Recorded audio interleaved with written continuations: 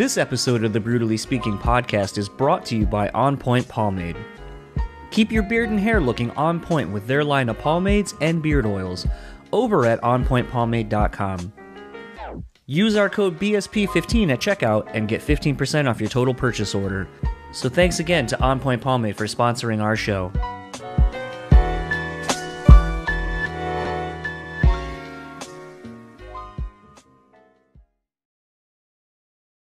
This episode is also sponsored by the Bean Bastard Coffee. Head over to thebeanbastard.com and pick up any one of their delicious hand-roasted coffees.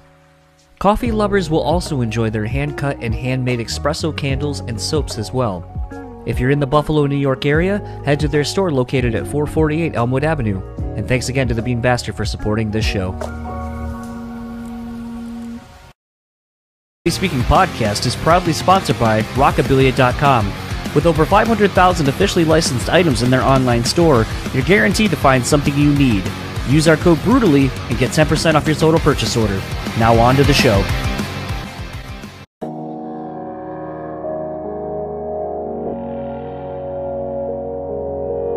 People say you have to have a lot of passion for what you're doing. This rings true because it's so hard that if you don't, any rational person would give up. It's really hard. And you have to do it over a sustained period of time. So if you don't love it, and if you're not having fun doing it, you're gonna give up.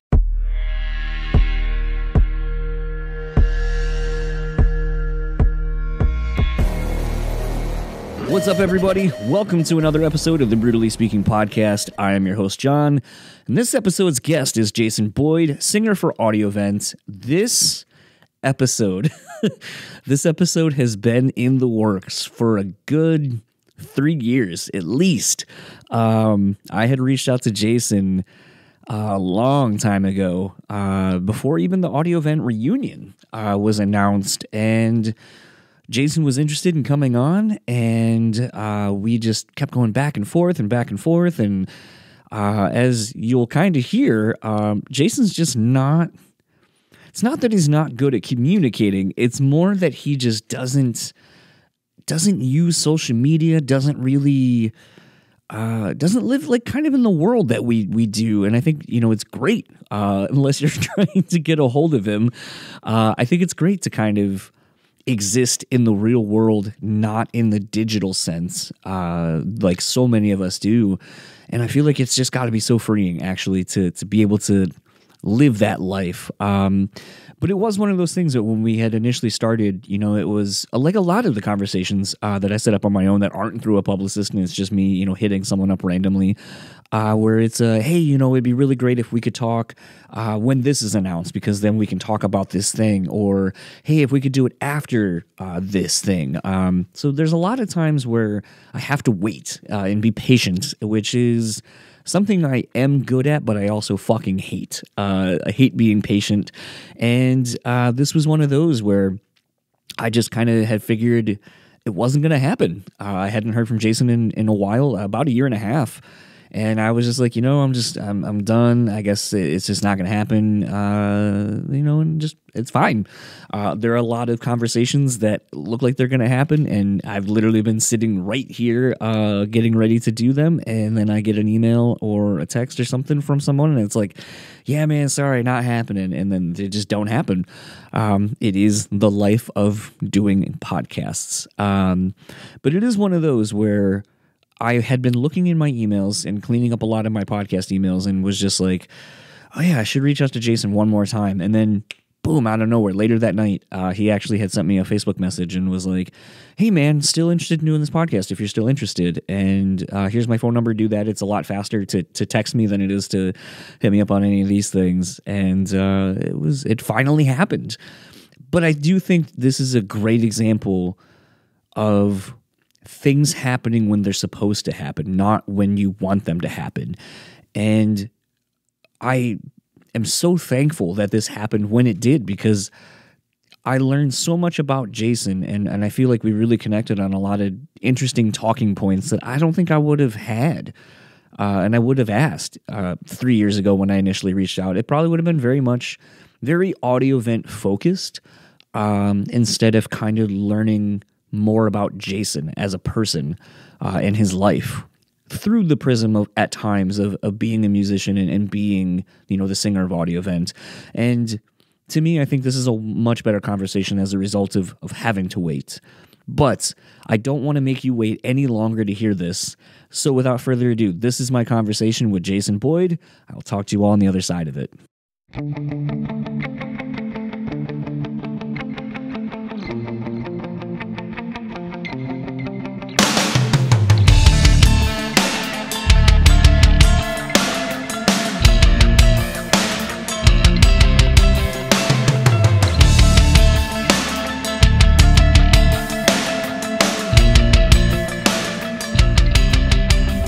Time we've been kind of talking in brewery, I'm a very isolated person most of the time. I kind of keep to myself when I make shit.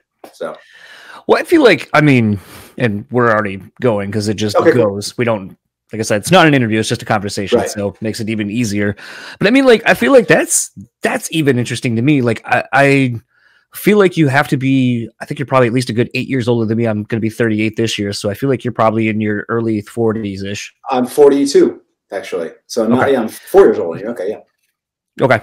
So, but I feel like you and I collectively are on the cusp. Like, I kind of get to hating social media now where I'm like, I really would love to like not have it. I find that my interactions with it are a lot fewer and farther between, and if I didn't have this where I had to kind of post, I wouldn't. It gets to the point where like I was looking at podcast stats earlier today and just kind of looking at stuff, and you know, there's stuff I used to do where I would like pull little snippets from this and like throw it during the middle of the week and be like, hey, here's something if you haven't checked out the new episode.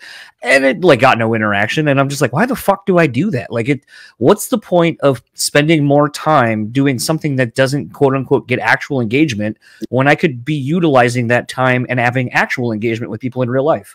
Yeah, I mean, that's totally true. And I ran into some of the same issues because when you do anything you do that you care about and then you want to share it with the world in a quick way, the way we have, you know, the access to it now with social media, if and this is for most, I feel like most people in general, the thing you're putting up that you're so in that moment, like, like I made this, or I took this picture, or whatever, you know, if it doesn't get the gratification that you're expecting in your head or that you already have for it in your head, all of a sudden you feel terrible about yourself and you feel terrible about even trying to put it out into the world. Yeah. That's been actually part of my problem for years now, is learning the changing landscape of how to put things out and whatnot. I'm always gonna make stuff. I'm always gonna like. I'm making music right now. I'm making a record for myself, and then we're gonna be speaking of. Well, we didn't speak about it yet, but Audiovent, getting together with Ben hopefully this next week. You got it right there. To work on the actual second record that we never put out. So we've got a bunch of songs, and both he and I have been writing separately. So gonna have more of that. It's funny to me because like when you messaged me and I said it was serendipitous timing of like, I was kind of cleaning out my inbox, just kind of going like, all right, like that one seems like it's not going to happen, you know, whatever. And for some reason, I think it was because like I lost the email initially, and then I was like, fuck, like you're not active on anything. So it's not like I can just be like, hey, quick DM, like, hey, are we still good or whatever? And we'll have that constant communication. Yeah. So finding that email again, I was like, I should reach out. And I was like, cause you know, before it was, let's do something soon. We're kind of working on some Audiovent news, so it'll kind of be perfect timing. And then it was, well, let's wait for the shows to get announced. Let's wait for this. And then the shows kind of came and went. And then it was, I was like, all right, I guess like the moment kind of came and went. So like, you're probably like, I don't want to fucking talk about, you know, something that happened 20 some odd years ago, or for it to be the crux of a conversation. But it kind of seemed like those shows went well. And I know at the time I was pleasantly surprised to hear that you guys were doing, you know, reunion shows or whatever. Yeah. And I mean, it's funny how it came about too, because we were almost gonna, the reason we even started talking about playing together again was because Hoobastank was doing a tour, and they wanted us to join them. And so we're just like, oh, that might be kind of fun and random, and just like, you know, because we're friends with those guys. it didn't end up happening. Obviously, I think they had to cancel their shows and everything, but it spurred us to be like, why don't we just play our own shows? We could probably, you know, bring enough people in to make it fun and, you know, worth it, and make some t-shirts and, you know, do the whole thing just for a short little thing just to see what happens. And it was great. Excuse me. I wish we could have built on the momentum of that, but then COVID happened. And I was like, I think everyone's momentum got killed. Everyone's momentum got killed. Yeah, exactly. How were those shows? I mean, I know it's always one of those things. I get so mad living here in the Midwest, and, you know, flights not being insanely cheap, but it's like one of those where it seems like the West Coast always gets the best reunion shows where you're like, fuck, man. Like, granted, I have since been to the West Coast, and I've been to some of those rooms, and, you know, paying $20 to see some small ass band I've never heard of at the Viper Room seemed a bit much, but you know, those are kind of the situations where I feel like if you lived out there would be fun, because then when you have some of these one-off reunion shows, it'd be like, fuck it, I'll go. Yeah. And thankfully, a lot of people did say, fuck it, I'll go, because that sounds interesting, man. Haven't heard this band in forever. I wonder what the hell they're doing. They probably gained a little weight, and you know, they probably look like adults now.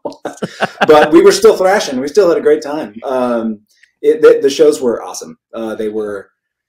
It was really, really fun to just get back to. I mean, I hadn't played with Ben in forever. Besides, like, you know, a lot of my adult jobby job stuff has been commercial singing in the commercial world and doing that. And before the pandemic, I was kind of making a killing on that. It was great. But and Ben does that actually. So he and I work together a lot on that kind of stuff too. But getting to play together in this capacity, and then bringing Paul back in, and I hadn't seen Paul for years. I mean, Paul's married, has twins, lives in, you know, Arizona. Like he's good, but he it's just so nice to gather him back together again and get some of those same vibes back. We didn't have Jamin. Jamin's kind of well, he's in a different place in his life. He's also doing the commercial writing stuff, but I don't know that he plays drums as much anymore. So we got a guy named Shane, who's just awesome, and he's a good friend of Ben's. He's in the production world, so Ben knew him through there, and he was a big Audiovent fan, which was fun because he knew all the songs already. So yeah, it was a really good time, really great turnouts. I want to do more of them. It is weird playing old songs. I know that because I wrote those. I mean, we wrote those songs together, and I wrote those lyrics when I was 20 and 21. And I'm 42 now, so I don't resonate with those lyrics at all anymore. But I mean, that's what happens when you make a piece of art that you keep having to show. You know, I mean, shit, we were getting tired of the stuff when we were on tour, but you just have to find new ways to make it fun, always.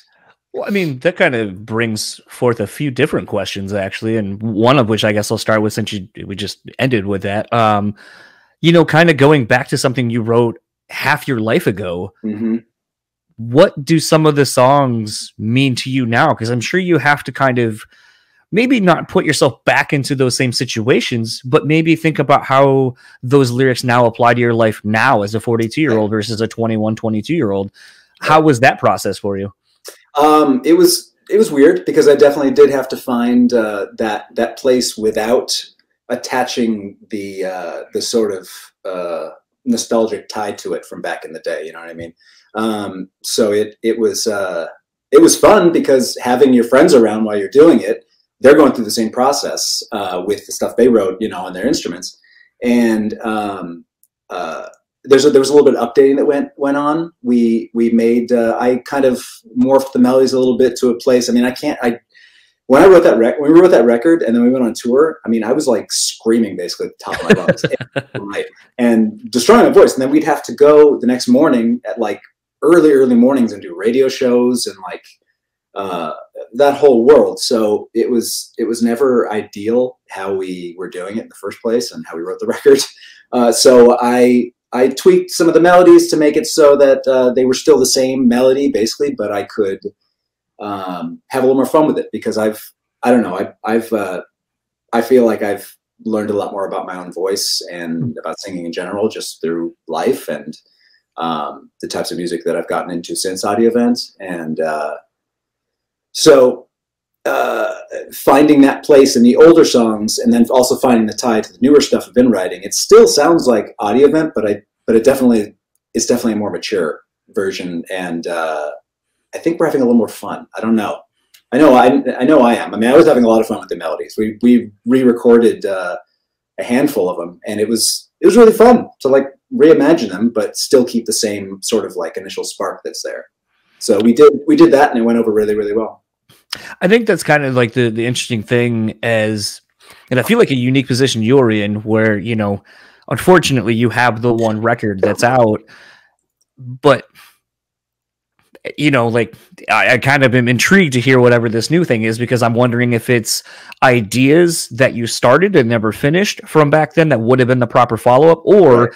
is it something where you're completely writing 100% new, and I'm sure you are, writing 100% new things in maybe conjunction with old ideas, and kind of having to find your way, and I guess either rediscovering who you were Yeah. versus who you are now, Yeah. and marrying the two, which I think is really interesting because it sort of touches on something I've talked about quite a bit, which is this duality of, you know, artists live in the moment they're constantly creating, but unfortunately, given the nature of the music industry, we won't hear it for 8 months to a year, maybe 2 years later. Yeah. So what is new to us is really old for you. You've already exercised and worked your way through it.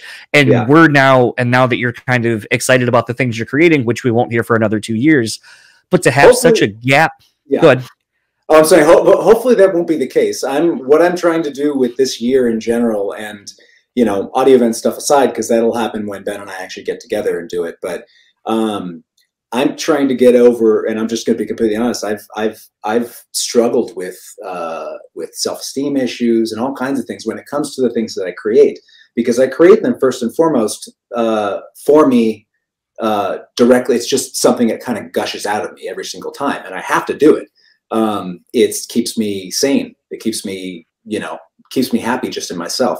So, but what I'm looking forward to doing, because I have hundreds of songs and hundreds of, so much music that's not even all like songs. Some of it's orchestral, some of it's like soundtrack things that need to be used. But I'm hoping this year to be more of I finish this, I'm just going to fucking let it go. Just let it go. Yeah. Put it out and let it go. Because the expectation of perfection now with where the music industry is and where, I don't know, I would rather reintroduce something. This is just my own personal hope for the future. We can get back to a place where you're seeing real raw art again, not things that are so perfected. Auto-tune's kind of become like it's a mainstay thing. Pop and hip hop and country have kind of taken over. Yeah. And that's all perfect. It's all perfected. It's all perfectly produced and perfectly placed and everything. This. I look forward to, I don't know. I grew up on messy, awesome shit that was like not trying to hide its faults, because it was real, Yeah. So there's a punk rock aspect to that, and I want to get back to that place. Yeah, I forget what the initial question is, but I went off on a tangent there. No, that's fine. That's actually what the medium is great for. Yeah. Something, you talked about how you and Ben and seemingly everyone in the band are all now writing, I don't want to say necessarily studio musicians, but writing jingles, writing things where music is still your job. But you, in the truest of senses now, are totally writing from the perspective of selling something. How has that been? Because I feel like it's an awesome tool that you're just getting to create all kinds of different things. It doesn't matter because you're just trying to match what, needs to be to sell the thing, whatever it happens to be. Yeah. So in that capacity, I feel like you're actually probably more versed in a lot of different styles and genres and production techniques and so forth, because you have to be.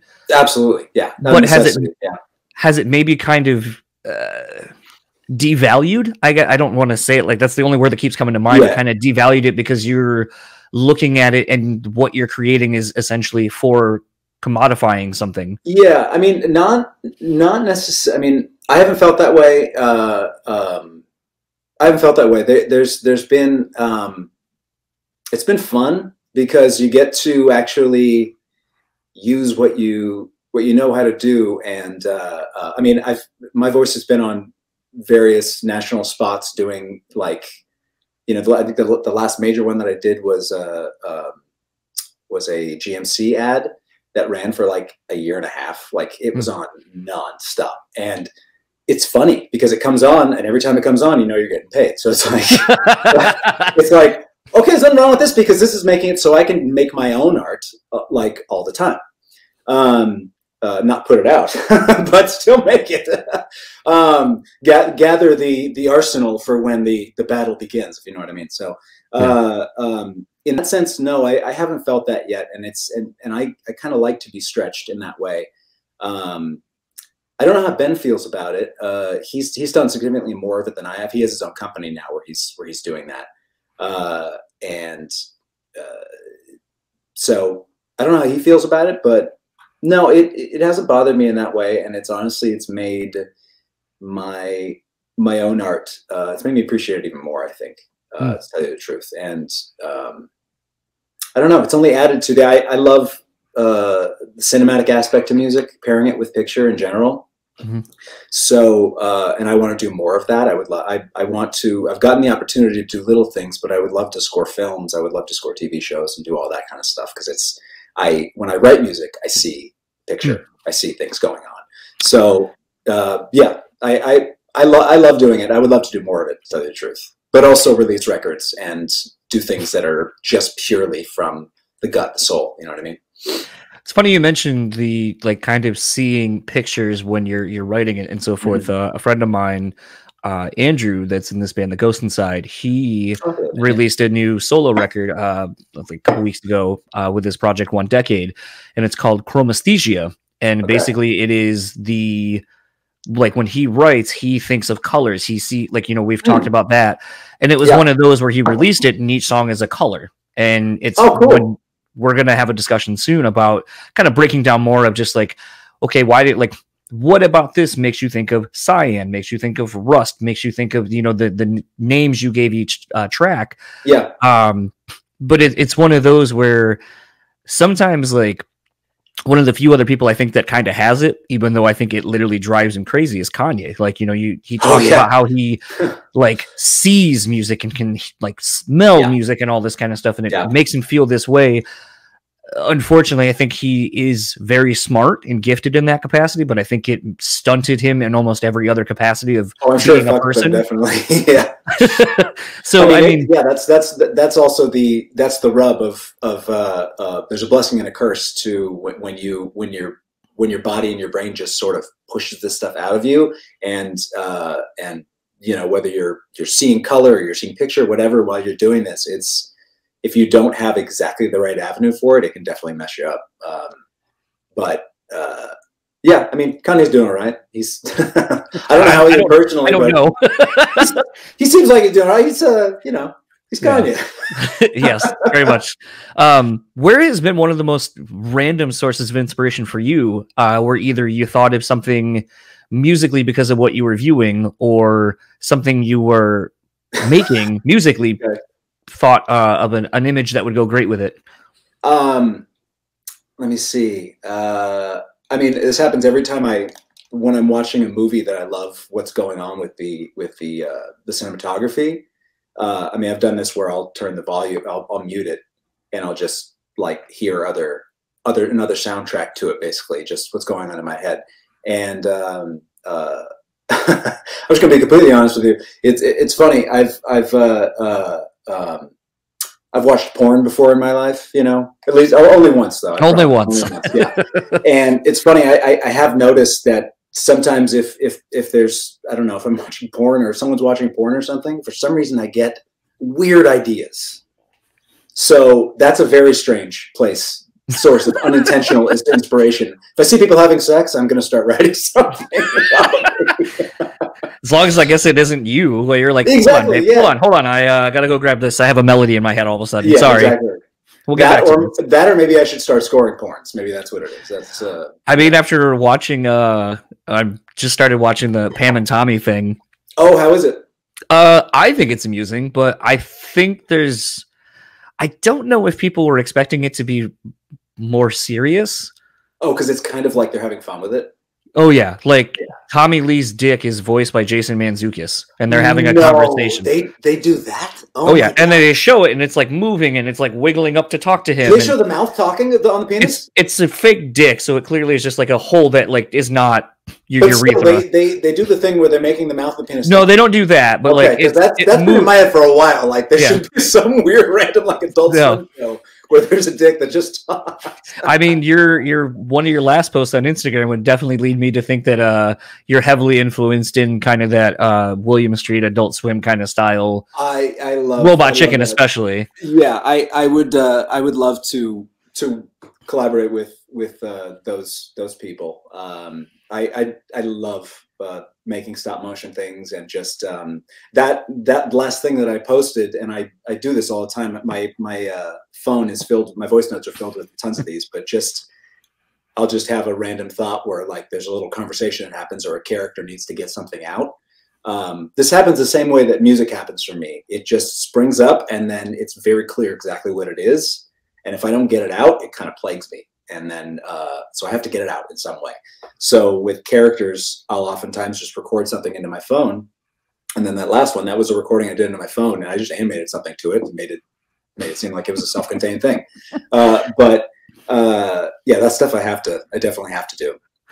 But the Pam and Tommy thing, funny little side note, I auditioned for a part in that. Okay. Because I've also been doing acting over the years as well. I auditioned for, I haven't seen it yet, and I don't know if it's up yet, but it was for the bass player of Third Eye Blind.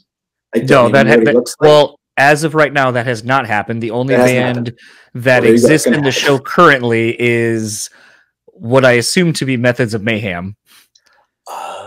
Okay. Because that's around when that happened. So I think I may have even tried out for that band too, actually. After I left Audiovent, I kind of I went to film school, and then I had so many random offers. People were calling me, like bands that I grew up listening to, and like really heavy metal bands. Their managers calling me and saying like, hey, we heard you left Audiovent, and the guys were talking, and they wanted me to reach out to you. Would love for you to come and join their group, or be their new singer, or there's this super group that's forming, or I tried out. I was talking to some of the guys from remember Velvet Revolver Slash's band. Yeah. They potentially wanted me to sing for them after Scott died or something like that, or after he left. I don't know what it was. Yeah, there's actually both. Because the stories now, it's so crazy. The stories that like kind of come out after, like well after the fact, especially now that GNR is mostly back together. Are they really mostly back together? Oh wow. Slash and Duff rejoined the band. Okay. It's still most of the people you would have remembered from Axl's version of the band. Mm-hmm. So it's basically, Izzy's not in it as far as I know. Matt Sorum's not in it. God, what the fuck's his name? The original drummer. Steven Adler's. Oh, Steven Adler. He comes in sporadically and will play like one or two songs. But it's one of those where, in all these years later, Corey Taylor was like, oh, at one point I was tapped to like do Velvet Revolver. And then you hear like Josh Todd from Buck Cherry, but then they were like, oh, it's too similar to Buck Cherry. And everyone will make the parallel like, oh, obviously, like, because he sounds kind of like Axl, this is why you picked him. And, all that kind of stuff. So I know that they were looking in all these interviews I've heard since then, when people that have tried out or were tapped to potentially do it, that it's like, they wanted someone that could still do the GNR stuff. It sounded like still do some covers. And then once Scott was in, then it was like, all right, he kind of can do some other stuff because we can play STP. It's almost like the traditional supergroup route where it's like, okay, we're a new band, but we're also going to kind of play around with some of our older material too in the bands, because because I guess that's how you get ass in the seats. Well, yeah, and that's the thing. Yeah, people that are coming there are going to be so stoked if they see, like, they're coming to watch this supergroup where they know some of the songs, but then, oh my god, they played some of their old songs from the other band. They get so excited. People get so excited about that shit. I feel like sometimes that's a discredit. Like, I mean, it would be one of those things to me where I'd be like, all right, so if you ended up getting in Velvet Revolver, it's like, all right, like, you're gonna play like you're gonna play like a couple Audiovent songs. Like, are that you? That would be funny. That would be really funny. I would love to see the look on Ben's face if I was in Velvet Revolver and we started playing Audiovent songs.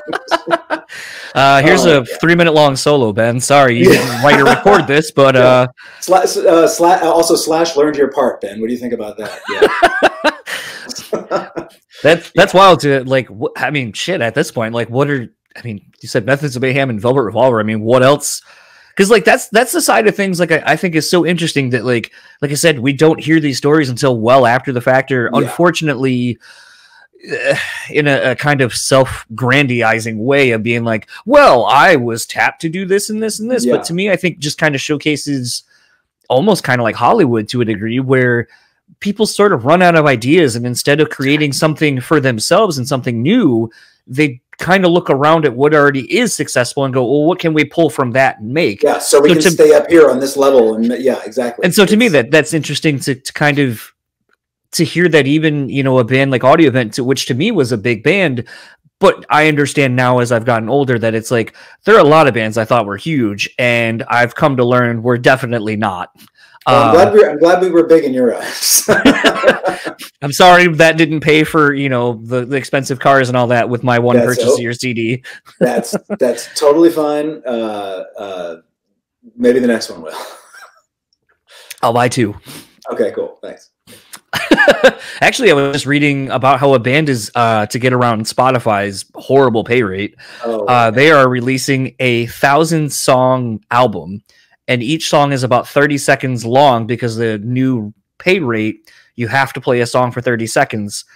So they're basically, it's a demonstration of how shitty the pay rate is, and that it doesn't matter the music, because who's going to listen to 30 seconds of something and have that be of any value as an artist? Yeah. So it's basically speaking to the fact that Spotify pays so shittily, and that that this is all a fucking joke. Yeah. So they're releasing a 1,000-song album that's only 30-second songs. Wow. Well, I mean, not to brag, but I've got some really good 30-second little pieces. Put them on Spotify. No, you're giving me the idea. Like, why not just say fuck it and just put everything up there in one chunk, and then just be like, all right, get this, listen to it 30 seconds. Wow, so 30 seconds the new cut, like, has to be just 30 seconds at least. Yeah. Wow. Yeah, the Spotify pay is ridiculous. As a play technically to them. Wow.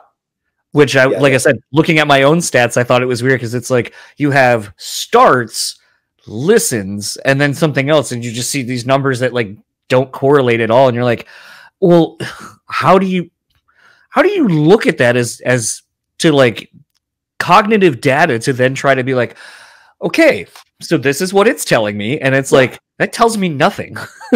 So what's good information? And no matter what, I'm screwed. So yeah.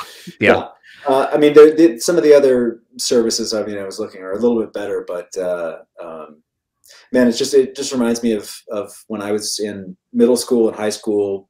You know, the band Audiovent was my life, and we were all we wanted was to be on a label. That was the dream. It was just, you get on a label. There was always like what I call the pretty woman phase in the beginning, where they send you limos, they take you to lunch and dinner and like strip clubs, and they're doing all the things, and then they hand you the bill. Then they hand you the bill. Exactly. I remember distinctly being when we were on Atlantic, and it was toward the end of our run when we were making the second record. Did you ever hear any of the demos that we put out? I probably have, but I'm old and my brain's kind of shot. we put out. I think we just put it on YouTube. I made like a graphic for them, and then we just put up a bunch of the songs on YouTube like years ago. But I remember going into Atlantic and them telling us like, okay, so at this point, you guys owe us like over $1 million. It's like, we owe you this money. So it was our first lesson in, oh no, you don't actually owe this company anything, but they're going to make you feel bad about it. And everything you've spent up in this point it's not like the record company was spending it on you. It was going into your account that you have to then try and pay back. But whatever. That time period, I feel like we kind of rode the industry down as it was crashing at the time. Yeah. But we had fun. We made like 2 albums worth of music in a house that Atlantic rented for us, and went through a lot of changes. Changed drummers. Jamin left the band, and it was an interesting time. This is maybe a weird question you've never been asked, and you don't have to answer it if it's too weird. You know, I think about things now as I'm getting older, and like I don't have kids, but like a lot of my friends do, and it's been interesting to like kind of talk to my friends who have kids and thinking about my parents from a different perspective now that I'm, you know, older as well. Right. What is it like being in a family where you have 2 signed bands because I feel like parents are always trepidatious about, you know, they want the best, they want you to chase your dreams. Yeah. But also is that side where it's like, well, I don't want you to get your heart broken. I don't, you know, I'm worried about you and all that kind of stuff. Does having another sibling that's in a band that's also kind of making it, does it make it easier for both, like the family, the rest of the family to kind of go like, you're not a fucking idiot for pursuing this. Like, I guess it's working here. Yeah. So like, I guess go ahead. I mean, yeah, that was my, are you done? Sorry, I didn't mean to cut No, you're good. Okay. I mean, I can tell you just from having the perspective of you know, age and time and whatnot. Brandon having a band. I mean, I started playing drums when I was 12, and Incubus started when I was 13 because they played their first show was my 13th birthday party. So nice of you. Yeah. Did you pay him? No, but I have the tape somewhere of that birthday party, and then the next birthday party, which was one of our first shows when we were called Tempest. Okay. And we were just like a metal band, and I was doing like spoken word poetry, like dark death metal poetry over like so you're almost Rollins like Metallica type, yeah. But yeah, so him doing what he did at an early age showed you that, oh, wait, there's a way to do this. And I'd idolized all these bands growing up and stuff, and I had an example right in front of me. And oh wow, this is the way to do this. So naturally, I was, you know, and Ben's brother also, both Ben's brothers, Paul and Ben, or sorry, both Mike's brothers, Paul and Ben, felt the same way. They're like, wow, this actually looks like it'd be really fun. Let's do this too. Our parents were always supportive. They've always been supportive of everything we've wanted to do. Thankfully, they're very, my dad is a businessman, definitely, but I think he's an artist in the back of his brain. My mom's an artist. They didn't get to live out their dreams in certain ways. They're very happy people, but they didn't get to do certain things they wanted to do growing up. For them, it was acting and singing on stage. They met in a stage production. And then oddly enough, when we both formed our bands, my parents were going through a very lengthy divorce. So you know what happens in divorce, right? Neither of the parents wants the kid to be upset with them, so they just kind of let them do whatever they want. So we were graced with the opportunity to be able to have these like massive parties at our house where my parents just disappeared. The entire school would come. Essentially, there would be mosh pits in our like tiny little backyard with like a brick wall right next to them, and like there could have been lawsuits and shit. But it was thankfully it was fine. It was safe, and they were legendary parties. I mean, you know, these were some of Incubus's first shows, some of our first shows, and yeah. At some point, I'll put these videos up when I need to transfer them, but they're pretty epic. All the mosh pits, especially of like little high school kids and stuff. The more I kind of think about things like that, because something I've kind of been fascinated with in just thinking about it from a mental health perspective and just kind of what does it do to you as people?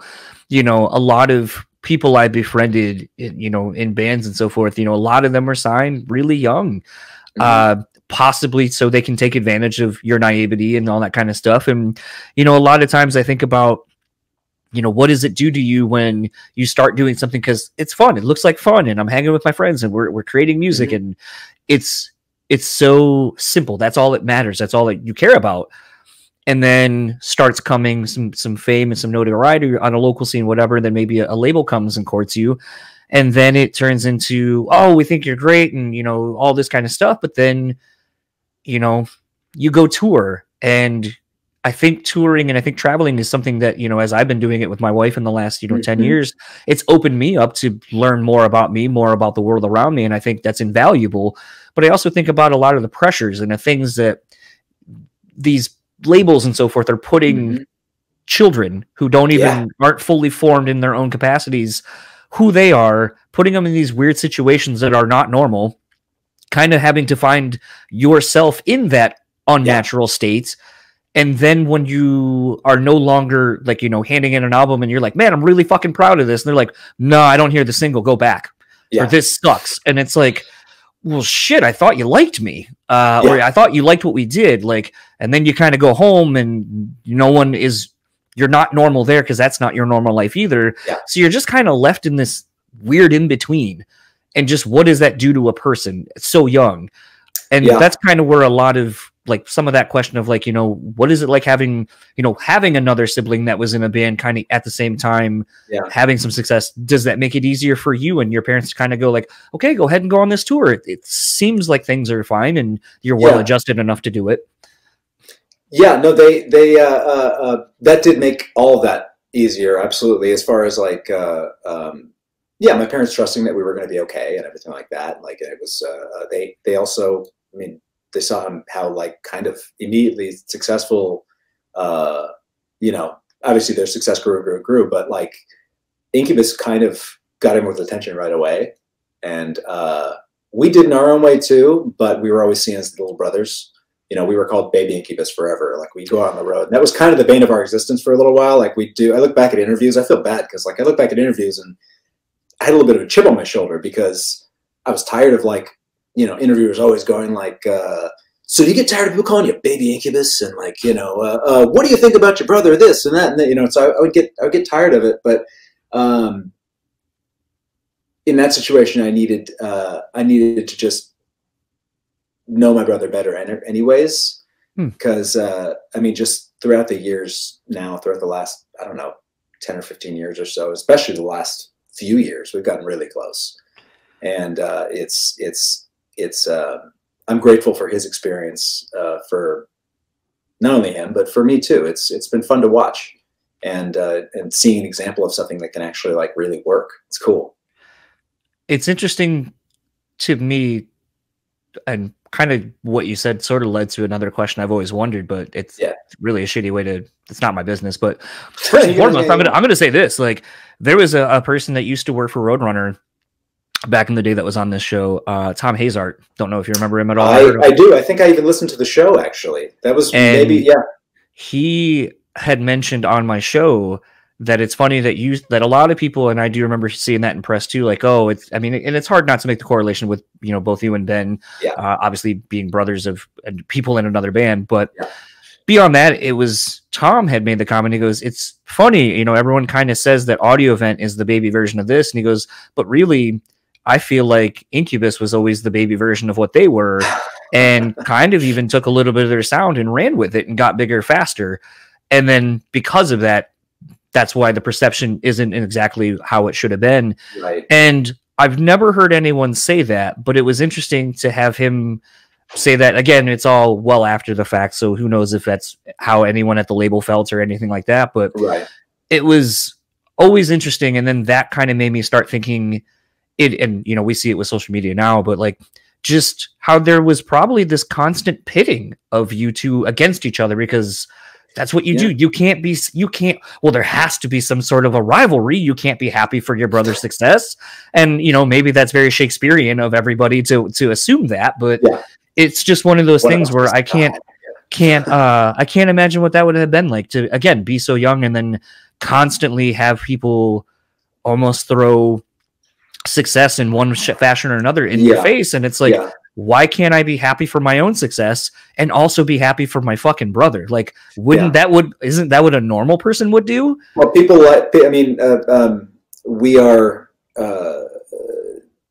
definitely are attracted to low-hanging fruit, I think, in general. Absolutely. You know what I mean? If something is like, ooh, that looks juicy. What is that? I wonder what that, like whatever. Thankfully, Brandon is awesome. He's one of my favorite people in the world, and he's so sweet and so generous and he's just such a good person. And as far as a celebrity goes too, he's probably the coolest celebrity you can imagine, because he doesn't act like a celebrity. It's weird. He's been popping up on a couple of people's podcasts lately, and I'm just like, yeah, you're exactly as I'd imagine you would be. Yeah. Like, I just very really smart, really thoughtful. He's a goofball, which I love. And especially that's one of the reasons why we've gotten so much closer too, is because he's allowed his goofiness to come out, and I'm a goofball at heart, absolutely. So when we hang out, we just get to be like, and this is all I want with the rest of the world anyways, but especially with my brothers, I just want to be kids with them. You know what I mean? Yeah. I want to have that sort of like, let's play. I want to do that with everybody in the world. You know what I mean? Be able to just be on that level with everyone, where it's just, let's play, let's collaborate, let's laugh, let's talk, there doesn't need to be any bullshit or any weird, I don't know. Time is a beautiful thing when you allow it to do its job. You know what I mean? Yeah, it's really weird.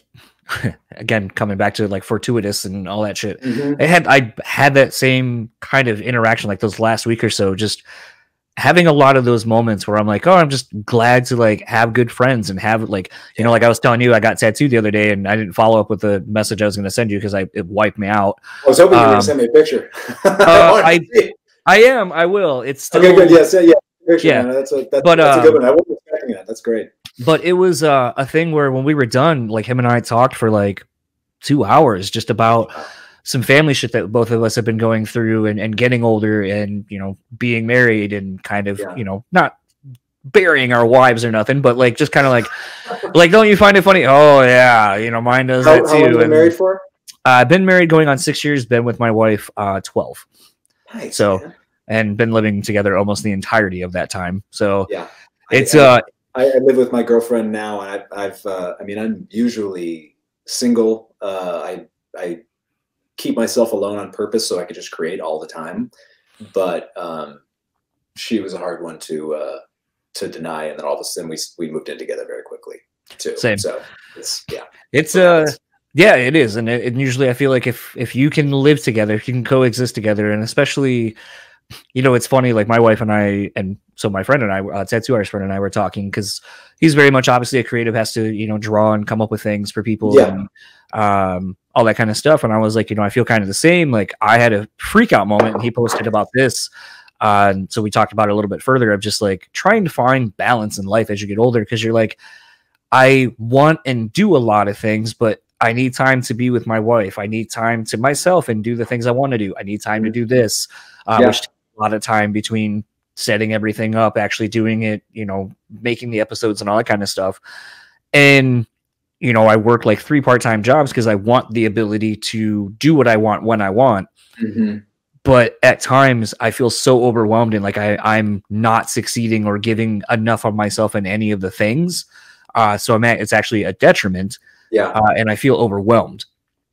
And that has been something, after going to therapy and stuff like that this past year, for me, it's really taught me to just be more present in the moment and enjoy the things that you do, put all you can into it. And sometimes it's not always going to work out, or it's not going to be what you hoped it would be or wanted to be, but it's not going to be a forever thing. And if it starts feeling that way, then you have the ability to change and change anything. Yeah. Yeah.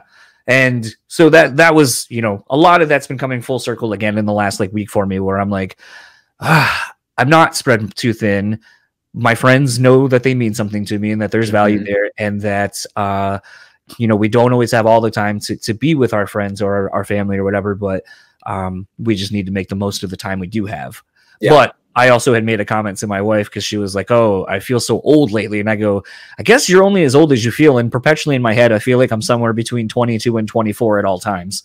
I feel like I'm a little kid too, and the only thing that keeps me remembering how old I am is the gray that will not go away in my beard. This is like the only place I get gray, right here. Maybe a few little wisps in my hair too, but yeah, no, I know what you mean. I'm glad you found what you did in therapy, man. You know, I'm back in therapy now too. I mean, I've been in various therapy situations throughout my life, and it's a very, very necessary thing. It's a very, very necessary thing to get things out. You need to get out, you know, in a way that's like reflective, so you can actually see what's going on in your own life. You know, it's everything can bog you down. You know, life can become a soup that you know you don't and if you're in it, you don't know what the hell's in it. You got to get out of it. You got to be able to have some perspective. So yeah. Well, taste your own soup sometimes, you know. I think that's kind of like the thing as I've gotten older is, you know, just not being afraid to, I guess, put yourself out there first and foremost. Yeah. Like, you know, right before you and I started this, I was like, I want to start branching out. I want to start having different kinds of guests on. I don't want to just be solely focused on music, even though I feel like half the time now in the last year, the show isn't really music based. It's not like I'm interviewing you, like going like, all right, so let's run down track, you know, 3, like tell me about how, like where that came from, or tell me, you know, a story about recording the record. It's more about just getting to know the person and having like a human interaction. Which I like that, man. I like that route you chose, because that's I feel like that's the connection people can always make with people they don't know when they see or listen to this or whatnot. They can I don't know, we're all going through something. We're all going through our things in our own way, and I think it is better to have straight conversations and kind of let it go where it wants to. You know? Well, I feel like on top of that, it's more like going back to what we were talking about in the beginning. I think the thing that drove me to this medium, other than I just like to talk, but like, is we're of the age where we didn't have social media. We didn't have those things. We were forced to actually talk to our friends, and you know, learn about these people. It's interesting. I'm kind of intrigued as I get older to see what's the impact of the kids that have had social media all along, what their friendships will look like, what their long-term friendships will look like, where, you know, I think some of my best friends I have very few, but I have like 3 or 4 from my high school time that I'm still super close with. But it's like, I've lived with them. I've known them forever. Like, I know them inside and out because I've spent so much time with them, spent so much time talking with them. Yeah. I wonder if like people will have that same connection, because I feel like the hard part is, unless you're not active on social media, when you go to see your friends, they'll start being like, oh, well, I went and did, oh yeah, I saw that. Or I saw you post about that. And you kind of shut it down before they can even kind of tell you a story about it, or actually, yeah. something that's an actual like not just something they're writing to try and catch people's eye for a second on Instagram. Yeah. I know what you mean. I have no idea where those kids are going to end up, or where any of us are going to end up as far as social media goes. I too only have 3 or 4 like super tight friends from high school. You know, I've got other friends, but like, there's something about your core little group that's I mean, we were the ones who were taking I saw one of them yesterday, but we would do mushroom journeys every year. We'd go to Joshua Tree and just really, really awesome experience. It's really very like transformative and beautiful. And I mean, there's something about doing mushrooms and running off of the desert by yourself. I don't know what it is, man. But and then that changes obviously as you get older, and you my friends having kids, getting married and having kids makes it harder. And my friend and I were talking about this yesterday, because he and I are the only ones that don't have kids yet and aren't married. Trying to balance that need that everyone has, that they hopefully carry with them, you know, like to stay in the good, fun place, to stay in the healthy place in their brain and whatnot.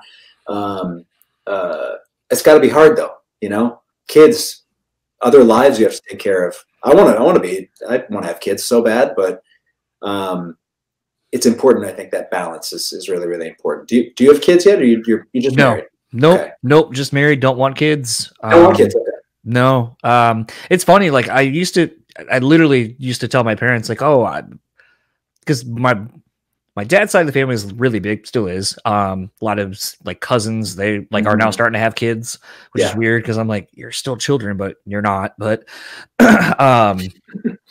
it's interesting because I used to think I wanted kids, and I think it was I've kind of realized probably just through tools I've gotten through therapy to just kind of work through my own shit, where I was like, I think it's because like I had a brother who passed away when I was 2 that I was older than.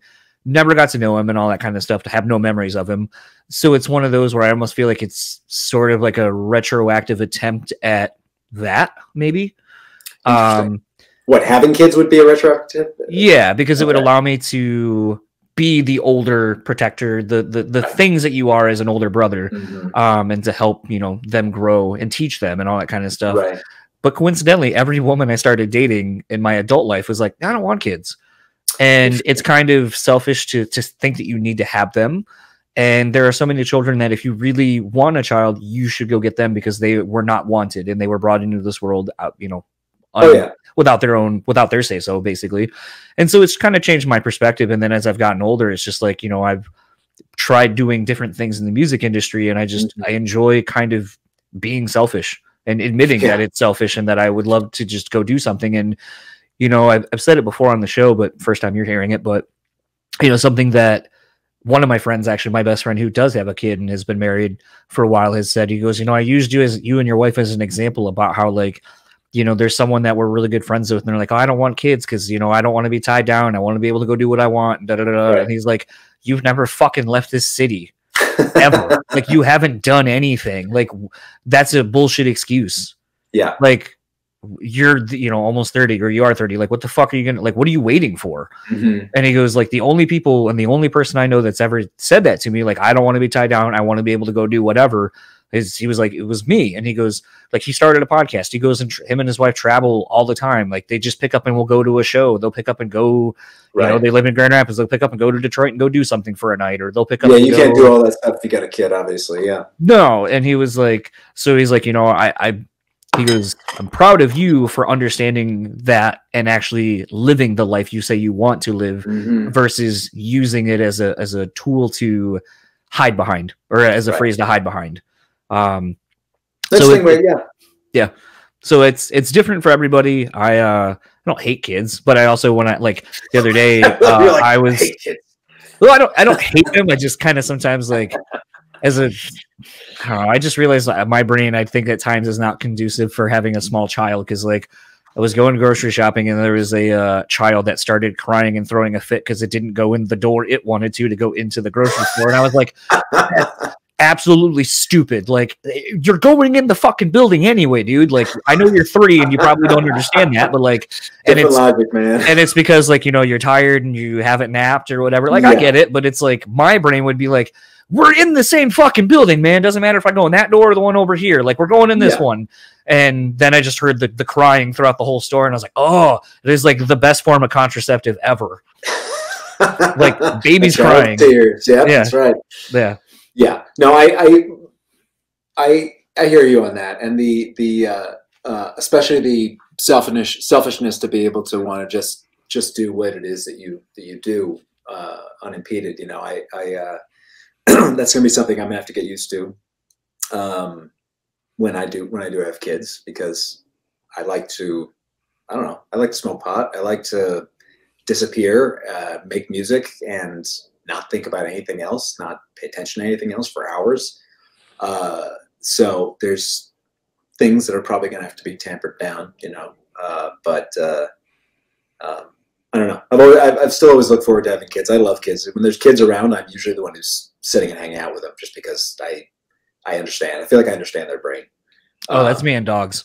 Yeah, really? Oh, yeah. Actually, no, I'm the same way with dogs too, though. If there's a dog, I will have a very special relationship with most dogs. I will find their personality and I will try and communicate with them, because I don't know. Like, I like small beings to like me. That's really what it is. I think it's more that they are pure. Yes, and I've said that about one of our dogs. We have 4 dogs, 4 adopted elderly dogs. We're like a twilight or sunset, Like, home here basically. And one of our dogs named Chicken is this like very vacant little tiny little thing, and she'll look at you sometimes. You think like, oh my God, there's like nothing behind her eyes. She's completely dead behind the eyes. But the more I've lived with her, the more I've realized she's just so pure. She has no other intention other than just to stare at you, to love you, to get fed, and to go outside. And that's our entire world. Our other dogs have other intentions. They're like, we're going to get in trouble. They're going to go do some shit over here and do this. They got their own thing going on. She is so pure, and that's you're right. The purity, it's in the kids. It's in kids too. They're not looking to fuck anything up yet. Well, some of them are, but yeah, for the most part, they're pretty. Intentions are pretty obvious. Yeah. No, it's funny. Actually, it's funny that you mentioned taking mushrooms and going out to Joshua Tree. My wife and I are going back through and rewatching Entourage. We're not quite to that episode where they. Did they do that? Oh yeah. Oh, I have to watch that. I didn't. Yep, it's like season 4 or 5, I think. But then Eric Roberts leads them out to Joshua Tree to go do on this trip, and it's a pretty monumental episode. And it's one of those things like I was just telling the story to my friend the other day when I was getting tattooed. I was like, I haven't done shrooms in probably since I've been with my wife. So it's been 12 years at least since I last did them.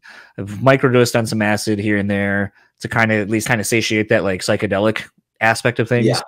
But I was like, man, like every time I've done shrooms, I feel like it's such a transformative experience for me. And it always reveals something to me that I was like, I would be interested to see, almost, 2 decades later, almost at this point, worth of life experiences and therapy as another like arrow in my quiver. Yeah. Like, what will it present to me and how will it teach me something now? I think you'll probably be pretty proud of where you are, especially since you've been doing the work in therapy and like, finding your happiness and stuff like that. It's I have a friend who calls them little teachers because that's what they are. They're going to show you something, and you just depending on the amount you take.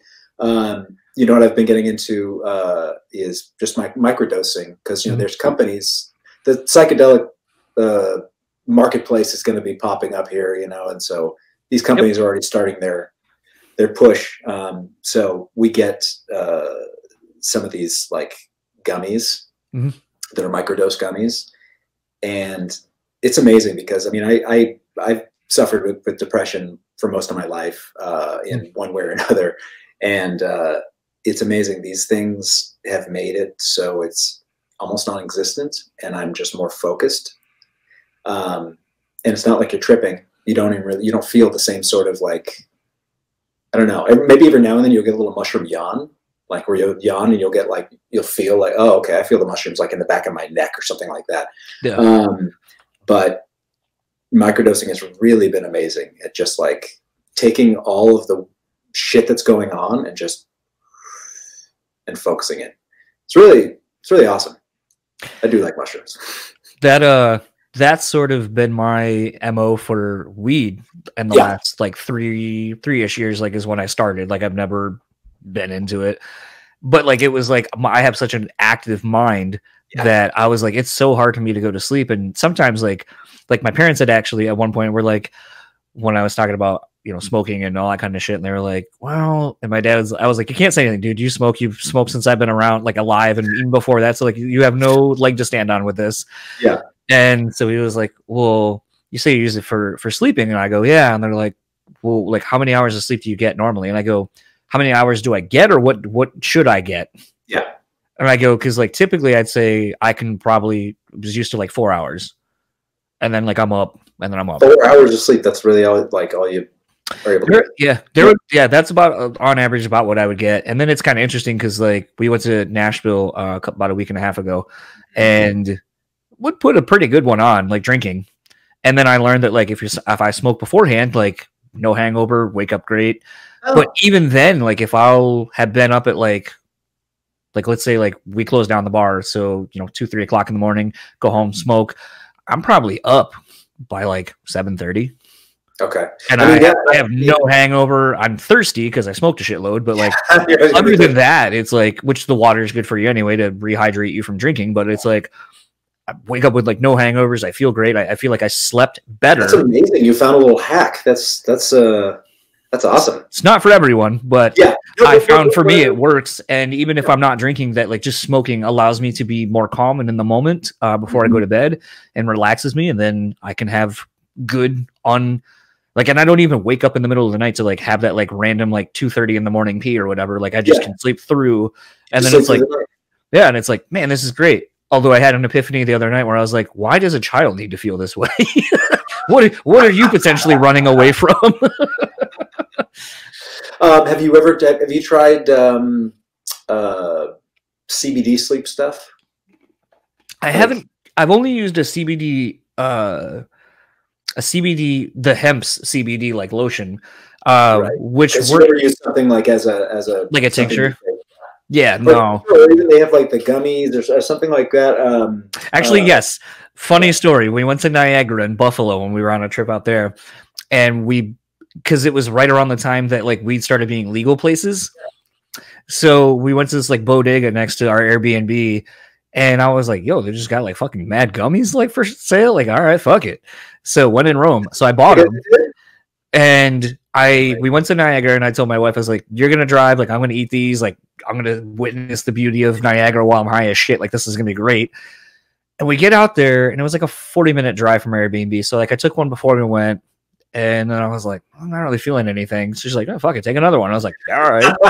So I took another one, and then like we're overlooking Niagara, and she was the falls, and she was like, how do you feel? I was like, I'm not high at all. I think these things suck. And I go, but my back feels fucking great. And then I went back to the B&B and realized that they were CBD gummies. Oh, so they're not gonna get you. No, but I was just like, man, my back feels amazing right now. when they work, when you find the right, because I feel like they're not all as good. No, they're not all really strong. But when they work, you absolutely feel it. And I mean, some of the ones my girlfriend has, I'll send you a couple of different companies that might actually work. Try them out. But I'm out within like 15 minutes or so, 15 or 20 minutes. I'm out through the rest of the night. Granted, I may have been smoking earlier, but still, because I don't fall asleep really with weed. My brain gets too stimulated. I want to. Man, if I could, I would not sleep and just stay up all night fucking making stuff. But you need to sleep in order to live, in order to be alive. You can go on the Kramer thing, or actually, I guess was it Einstein with the 15-minute power naps every 2 hours or whatever. You never sleep at all. You just take little power naps, right? Yeah, but then they ended up going crazy. No, but here's the thing. You mentioned Kramer. I feel like if I did that, I would become Kramer. Probably my hair would start sticking straight up, and I would just be like that all the time. Probably was why he was that way. That's probably why he was. Yeah, exactly. No, I mean it's so funny because like I feel like at times, like because I've been more open about my use of marijuana and other stimulants, I guess, or psychedelics and so forth. And it's funny because like a lot of people have come to me and they're like, I didn't know you did any of that shit. And I'm like, well, I'm not advocating doing it. I go, it's not part of my lifestyle. It's not part of my like persona. Yeah. Yeah. And I was like, and I feel like that's the thing is like, I feel like, there was that for people where it was like their whole identity was that.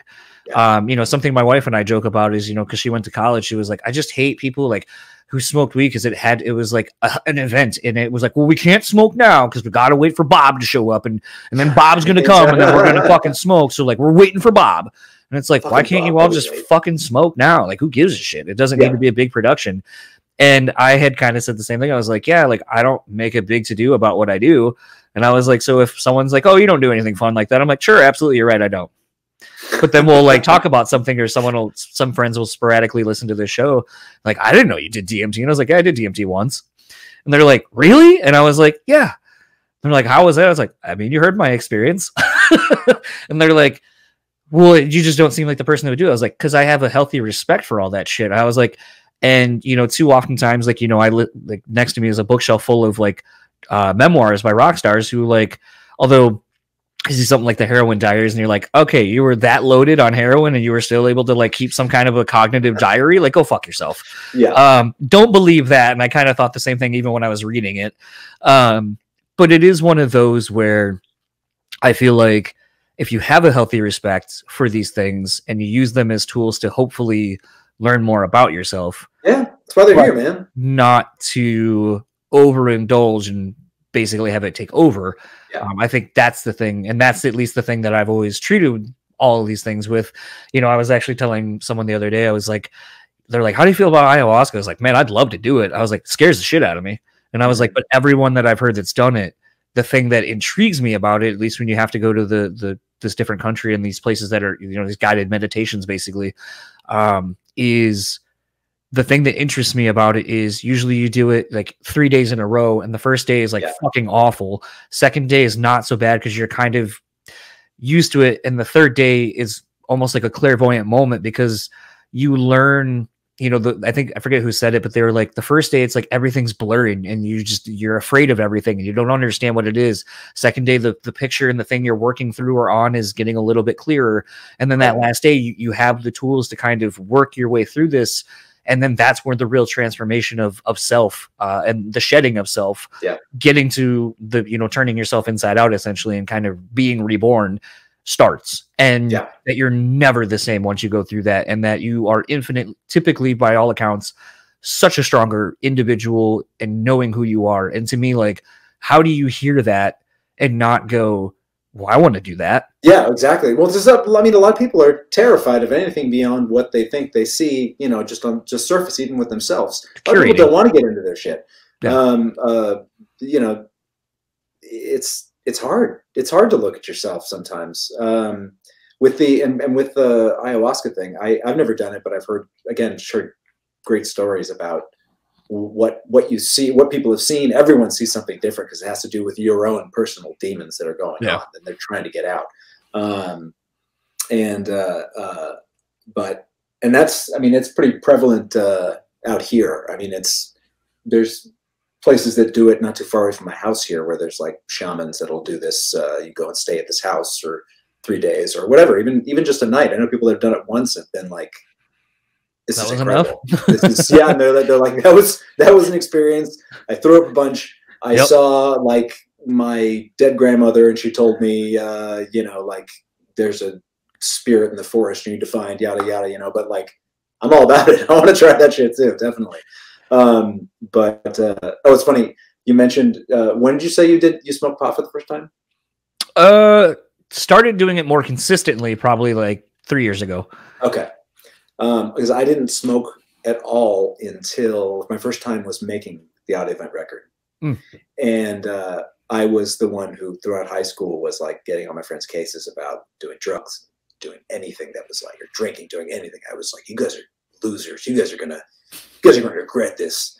And I get in the studio and I have all three of the other band members going, come on, we got this bong right here. We just loaded it up for you. Just try it. Your brothers both do it. All your friends do it. Just try it. Just try it. Trust me. It's going to make this recording process. Do you think any band has not gotten stoned when they're in the studio? And I'm like, actually, wait, there's some logic there. Okay. I'm terrified, but I'm going to do it. And that's on video too, actually. That's another one I got to put out of, they recorded me smoking pot for the first time while we were recording the Audiovent record. Do you remember which track you were tracking for at the time? I don't, because we took so long to make the record. It was a year-long process because we had, it wasn't just us in there doing it. We had the label, basically going like, where's the hit? We don't hear the hit. We need, why don't you guys write a couple more songs or change this lyric because no one's going to understand what was it? I remember meeting with, so we were gonna have the guy Michael Beinhorn produce our record, who did. He's been on the podcast. Soundgarden, Korn. Yes. Mm-hmm. Oh, we loved him. We only briefly got to hang out with him, and he seemed to like our band and everything, and want to do the record. He got offered a Korn record after he agreed to That's do what ours. we talked about. And then, and then he said, sorry, guys, this is a bigger opportunity for me. Made a boatload of money off that. Yeah. But I remember we were working on The Energy with him. And the line, I think it's still in the song, closer to closure. I believe so. It's in the second verse. Closer to closure every now. That one, that part. Yeah. The song originally, the chorus had the word closure in it. It was because I was writing about breaking up with this girl. So the original chorus was like something like closure takes more than I can give. Something. It was like kind of more poppy. I don't know.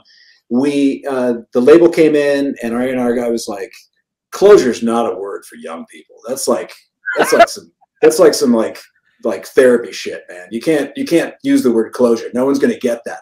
We were so pissed about it, but then we ended up writing the chorus to The Energy. So, it ended up working out. It was fine. But we all were getting into therapy at that point too. So that's, I guess, why closure was in my head. I was going to therapy for this breakup, and we were going to band therapy, all that stuff. How is that? Because and not to get too into the weeds on that, but I feel like the only example really we've ever seen of that is Some Kind of Monster, where it's almost like everyone, I think, has this image of the band therapist going in and being like, well, I think actually, Lars, you should play this polyrhythm over James's thing because it's, whatever. And it's like, that's not really, like, that was such an anomaly of what I think group therapy, I guess, really in the true sense of the word, is what it is, because they're not going to be in the studio with you typically. But I mean, in that movie, that guy was, right? Yeah, and it was very weird. It was very strange. I mean, it's interesting because we actually did a VH1 special called Band Therapy, where and I haven't looked for it, so I don't remember exactly what happened. We went to like the House of Blues in Hollywood and used one of their rooms and shot in there and basically sat around in like cushions. And the therapist that was doing it at the time, he also worked with Incubus for a second, but everyone kind of fell off his radar a little bit because he was starting to sort of get into the fame, get into like the to be a famous therapist, I think, at least what Dr. Drew kind of guy. Yeah, and so everyone was like, "Wait a minute, dude, that's not what this is about. Like, we're trying to actually heal our issues and grow together." And not to say some of the tools that he gave us didn't help at times, but a lot of them made us kind of walk on eggshells all the time with each other, and that kind of made things worse toward the end because we didn't know how to talk to each other besides therapy speak, and not really getting to the heart of things, but dancing around things. You know what I mean? I'm going to take this hoodie off real quick, so I would not to interject. I just won't be able to hear you for just a second, so hold on. It's okay. I'll amuse myself. Hand.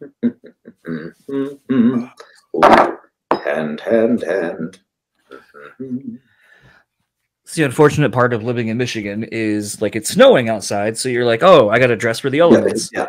But then you're also like, but I'm also hot in my own home, so. How's that been, man? Is it dumping outside? A couple of I'd say about a week actually it was right before we left Nashville. So about a week and a half, 2 weeks ago, we got like 9 inches in one day. Oh wow. And then we went. It was funny because I was talking to the singer of another band that lives out just outside of Nashville, and on his Instagram thing, he was like, "Oh, we got 2 inches of snow." And I was like, I went outside, grabbed a thing, and I was like, "Yeah, we got 9 inches today. It's supposed to snow tomorrow." And then he was like, "Oh shit! Like, is everything shut down?" I was like, "No, we're used to it. We just regular life. It's fine." Yeah, we just deal with it. We bemoan like while we're outside shoveling or snowblowing, but like then the same with having a dog. It's like, the wife and I are like, oh, it's your turn to take her out in the morning. And you're like, I don't want to. It's almost, I have been joking that it's almost like Windhoff shit going outside when it's that cold and you just take like these deep breaths and you wake up and you're like, yeah, I don't need to get in a shower to do that. I just go outside and take do my breathing exercises or do whatever the hell I feel like I'm doing that's sort of akin to that. But yeah, no, and I know what you mean about those early morning, take the dogs out too. Imagine having 4 of those that wake up at different times. So actually, we've been talking about getting another dog, and something I've been trying to figure out is how do you try to successfully walk 2 dogs? And the only thing I've come up with are those new, well, I guess they're not new, but new to me, those like harness things that you wear around your waist that's got like the clips on them that you can. Oh yeah, my brother does that. My girlfriend does that sometimes with some of the dogs. I've never done it, but because the leash that I was used to walk my dog that I brought into the situation, Zool, is a little retractable leash thing. It's almost like a fishing. Yep. I say it's like flying a kite, a shitty kite. Yeah, it's like flying a little 14-year-old kite that's just really slow and doesn't want to walk. But it's all right. It's all got to get done. But no, you were. I kind of had cut you off unless you were done. Talking about just group therapy. Like, do you feel like that was something? Because I feel like a band that young, I feel like that's not something a lot of young, like even young people in general would go to. Do you feel like that's why? And not saying you're not friends because you've already addressed that earlier, but like, do you feel like maybe that's why you're still in contact with and still friendly with everyone because you so early on addressed and found ways to communicate with each other like that? I mean, maybe. I don't know. These guys I got together with at such a young age. I mean, like I said, I started playing drums at 12, and then we started. Ben, Paul, and I started our first iteration of the band that next morning after my 13th birthday party because they all slept over, and I had just started getting to know them anyways. Like, but I thought they were cool, and Paul was especially special to me at the time because he and I used to go to the beach. I mean, I seen him at the beach all the time. We grew up surfing and stuff, going to the beach. And Paul really wanted to be my friend. He was older than me, but he really wanted to be my friend. And he really wanted to come to my birthday party. So, because he heard about it. He heard it was going to be the cool thing where, like, bands were playing and stuff. And he's like, I want to go to the birthday party. So he sees me at the beach and he comes up to me and he goes, "Hey, man, I heard it's your birthday soon. I want to know if I can buy you a gift. If you'll, like, want to go over to the Warehouse Music over here and we'll go get I'll buy you a tape or something." I'm like, okay, sure. So on the walk over, I invited him to my birthday party. He buys me. Remember the band Body Count? Hell yeah, Ice-T? Yeah. I just went and saw Ice-T. You did. In Is Buffalo. he still doing Body Count songs? So Body Count has put out 3 records in the last. About the first one, man. No, so Body Count's put out 3 records in the last like 10 years. Will Putney, who I just aired that episode, he's produced the last 3. Oh no shit. And Ice-T, when I went to go see my favorite band, which just broke up, they do an annual Every Time I Die. They do a Christmas show, and Ice-T went on. He wasn't the headliner, but he was basically direct support for them on night 2. And it's the second time I've gotten to see him do a rap set where he's doing like all the shit off of like 6 in the Morning, Colors, like Nino's theme from New Jack City, like doing all those songs. I haven't gotten to see Body Count yet, but I did have Ernie C on, and that's pretty fucking close. I feel like to have to at least get to talk to someone from that band. But that band is incredible, and I can't imagine what it was like to grow up out in that area, like in the height of Body Count coming out initially. Oh man, Body Count. I think about not only Body Count, but all the bands that when I was in middle school and high school, knowing that they were passing out demo tapes to my brothers got their demo tapes. Rage Against the Machine, Korn.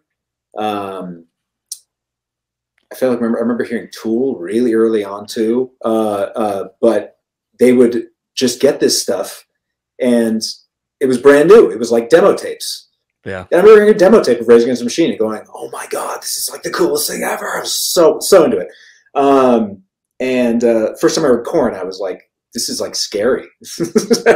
And this guy's like, he sounds like a beast. And then Brandon ended up being on the same label as them, for a little bit and touring with them and whatnot. But it's really amazing. You look back at all the things. And what's funny is I don't really even listen to these bands all that much anymore. My tastes have changed a lot.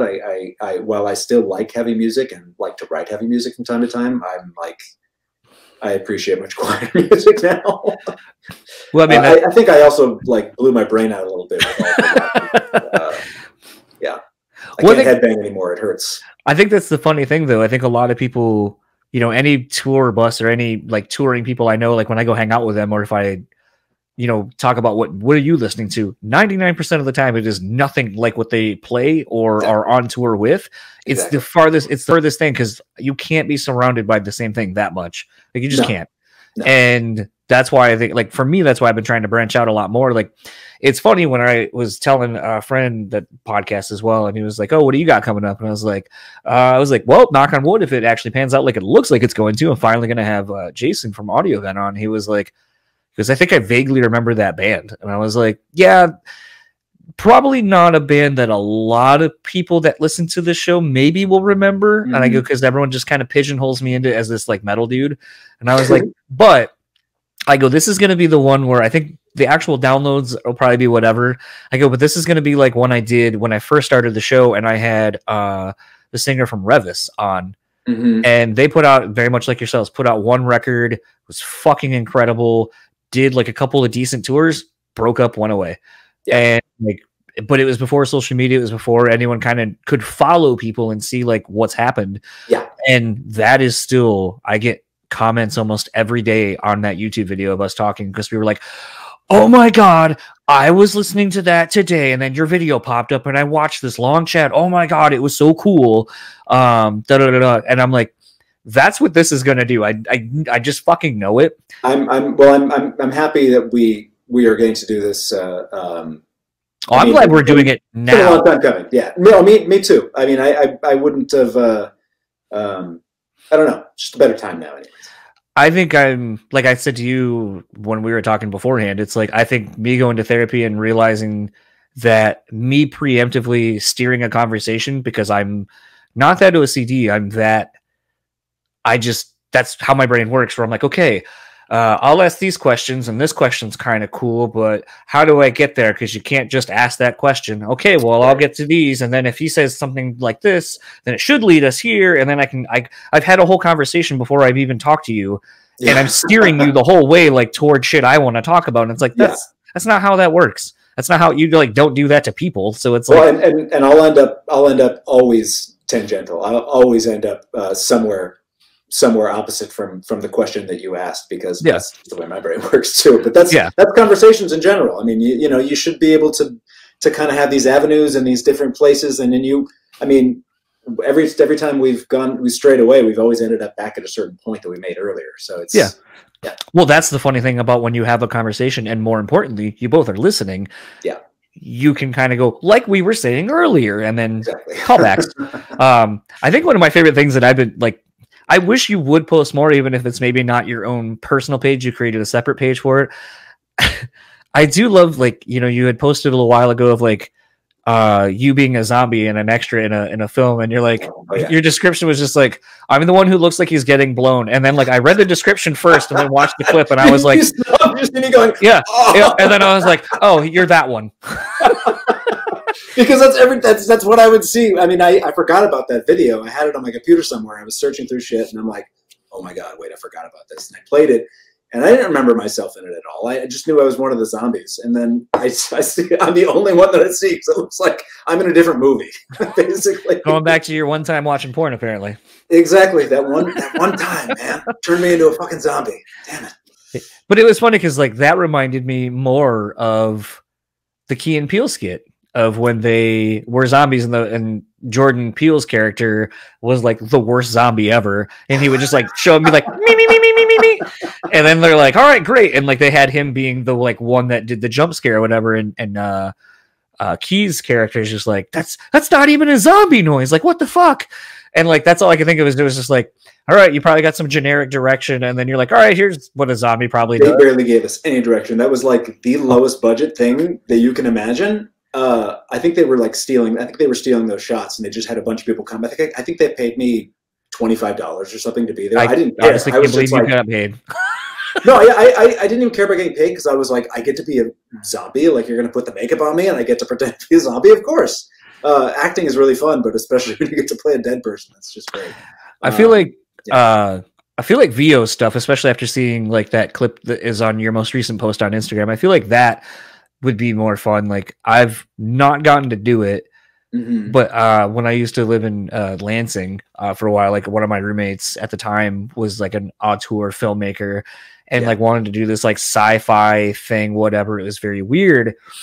And we were doing a table read and he was like, all right, well, there's this old guy, like an old farmer person.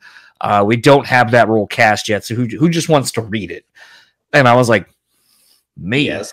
And I gave it like the most hillbilly old man accent ever. And they're like, okay, we probably don't have the budget to actually make you look old, but we might have you ADR and do all the dialogue because like that's just fucking great. And I was like, yeah, that'd be a lot of fun. And to me, like you were saying, like it's fun just creating and playing with other people and kind of getting to bounce dumb ideas off each other. Like everything's a dumb idea until it's all of a sudden something. So well, I mean, there's a song my wife, a friend of mine posted, said that she was like, oh, this gives me old, early Lady Gaga vibes. And I know she's a huge Lady Gaga fan. So I was like, all right, let me check out this song. It looks stupid just from the still of the video. I was like, this looks terrible, but like, let's watch it. And the song's called Coconuts. And it's a lady talking about her titties the whole time. Now, unbeknownst to you, and I don't even think I've said it on the podcast, I work at a bar, working door, and like, I had to work New Year's Eve, and I was like, the amount of titties that are just out right now, basically, just like low cut tops. Like, I don't know how, like these, like, I was like, I texted my wife, I was like, 2022 is the year of the titties. And like, we were talking about something else. No idea how many boobs I've seen this year just from being proximity around me from where I live. It's strange. You're not wrong. So then I see this video. I'm like, oh my God, here we go. Here's the anthem for 2022. Like, year of the titties, my coconuts. And it's like, I was looking up on iTunes to see like who wrote it. Like I was like, these are the kind of songs where like 17 fucking people had to write it. Okay. And then I look and there was 8 people and she goes, oh, was the artist one? I'm like, oh, no, it was a bunch of men. A bunch of men wrote the song about titties. Yeah. And I was like, sounds about right. Yeah. Of course. But it's such a stupidly catchy song that you're just like I'll send it to you and you're not going to not have the fucking hook stuck in your head. It's I will most likely download it in my brain after hearing it one time and then start singing it at some random time. So I'll be like, what is that? And I'll be like, I don't know. Did I just make it up? I don't know. But I hate and I'm also obsessed with stupidly catchy stuff because it's brilliant that someone can make something that sticks in your head like that. But I also can't get like certain things like somebody once told me. I can't get that out of my fucking head. I don't like that song, but I can't get it out of my head. You know what I mean? It's shocking. That in your head now too. Yeah, I was gonna say it's shocking how many other songs that vocally that somehow works over. There's that one dude who does that to like everything on YouTube, and you're like, it really does. Like that melody fits over everything. It's shocking. Crazy. Yeah, it's shocking. Yeah, pop music, and that's the thing is like I can sit there and I'll listen to something. I'm like, I know this is dog shit terrible. Like I know it's fucking terrible, but like, let me break down why this is actually genius. Yeah, I mean, if you can make the case for why it actually is you know, I mean, you can hear why it works. It's just I don't know. That's why I think jingles are so popular. Like, I mean, you posted a while ago too, and I feel it's so weird being like, oh, you posted on this like forever ago, but you had posted that horrible Chae scene in Highlander 2. Oh yes, that was a pandemic. Like I watched that scene probably 30 times in a row because I was crying. I was laughing so hard. So there was where's it going with that? Demolition Man. It's one of my favorite movies. Oh yeah, I haven't seen that one forever though. The fact that like their top 40 radio is just jingles. Is that all it is? Yeah. It's like there's a station and it's like the Armor Hot Dog song was the top song that day and it was like, oh, this is my favorite, and like her and whatever, like Sandra Bullock and goddamn, why can't I remember the guy's name? He was in Miss Congeniality as well. The Italian, whatever he is, I don't remember his name. Not Sylvester Stallone, but the other actor that was in it. But they were like, oh god, I love this. And it's like hot dogs, Armor Hot Dogs, and they're just like singing the jingle, and I was like, man, like that is such a skill to like create a jingle that becomes that like catchy. Like, I mean, even look at like, I know Jim Gaffigan has made a fucking joke about it, but it's like Hot Pockets. Yeah. That's all it is. 2 fucking words. Yeah. Like, so true. So catchy. Yeah. And then there's a video, I don't know if you've seen this, but like Dave Grohl, Kyle Gass from Tenacious D interviewed Dave Grohl, and the video is called like Writing the Hits. Dave Grohl explains Writing the Hits. And the biggest takeaway, and anyone I've ever showed it, like they have the eureka moment too, where they're like, holy shit, that is so accurate. He's like, gotta write a song like it's a fucking bumper sticker. Life's a bitch. Keep on trucking. And then he kind of like starts writing a song around that. And then he's like, you know who fucking writes the hits? Aerosmith. Aerosmith writes the hits. And he goes, you know why? Because they just have the chorus. That's all their songs are. And he goes, Love in an Elevator. What are the lyrics? Love in an elevator. Like, start singing it. And then you're like, yeah. And then he's like, dude, Janie's got a gun. How does that song start? Janie's got, and then you're like, holy shit, they really do just start right off with like Don't Bore Us gets to the chorus. And then he's like, yeah, so Aerosmith writes hits, chorus, verse, kind of chorus. Like, and he's like, and then you get out. Payoff. If they put out a record in a while, Aerosmith, I feel like they haven't. I have no idea. I've fallen off that train a long time ago. Yeah. I think the last thing I remember was Honkin' on Bobo, and that was because my dad bought it, and it came with a little tiny harmonica keychain. Oh my god! The gimmicks that labels do to entice you to buy stuff. Yeah, I think we Audiovent probably had some stuff, some like things that we sent out to the radio stations and all, and like certain markets to try and get people interested and stuff like that. I don't remember exactly what they were, but. Oh, but it's funny you mentioned Aerosmith. We were almost managed in the beginning by Aerosmith's first manager. And I forget his name, really sweet guy though. And he kind of took them to a point where they were getting super famous, and then they got taken over by like a bigger management company, I think. But yeah, I always remember that guy as he's a very, very genuine like fan who just was like, I want to bust my ass. I want to just make my world, guys. And we ended up going with him, but good guy. But I feel like that's, you had kind of talked about you guys getting in at a time when the label and the industry was shifting and changing. Yeah. I feel like, the owner of Megaforce Records that found Metallica, John Z, just passed away like a week ago as of right now when we're recording. And, you hear some of these people like Michael Alago as well. You hear some of these older, bigger names in the industry. And the one thing I feel like that they have, and same with producers even too, someone like the Michael Beinhorns and so forth, everyone had that passion. They didn't care about what they were making. They didn't care about making a name for themselves. They had this passion and they believed in the bands. I don't feel like that exists anymore. No, it doesn't exist anymore. And I think that's the biggest thing I've noticed in kind of doing this over 5 years, talking to so many different people, talking to people in different facets of the industry. I feel like because most everyone I talk to is like roughly our age, we still remember when everyone gave a shit and it kind of meant something, like being on a certain label, having this producer, having, a scene that you came up with. I don't feel like kids, you're talking about, oh, it was cool getting these demo tapes or going to local shows and finding out about this band. I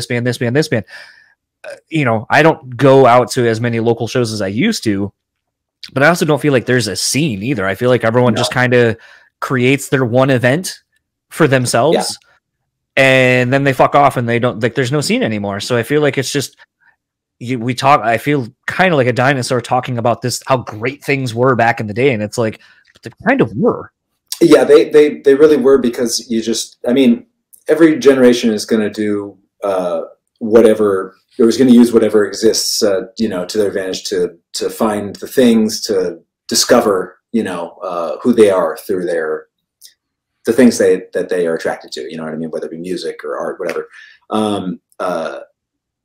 It's good to know that it does still exist on some level. I went a couple weeks back to a friend of mine's son is a musician. He was playing drums. He's, I think, maybe 14 or 15. And so we went to go support, and it was all like high school kids at this I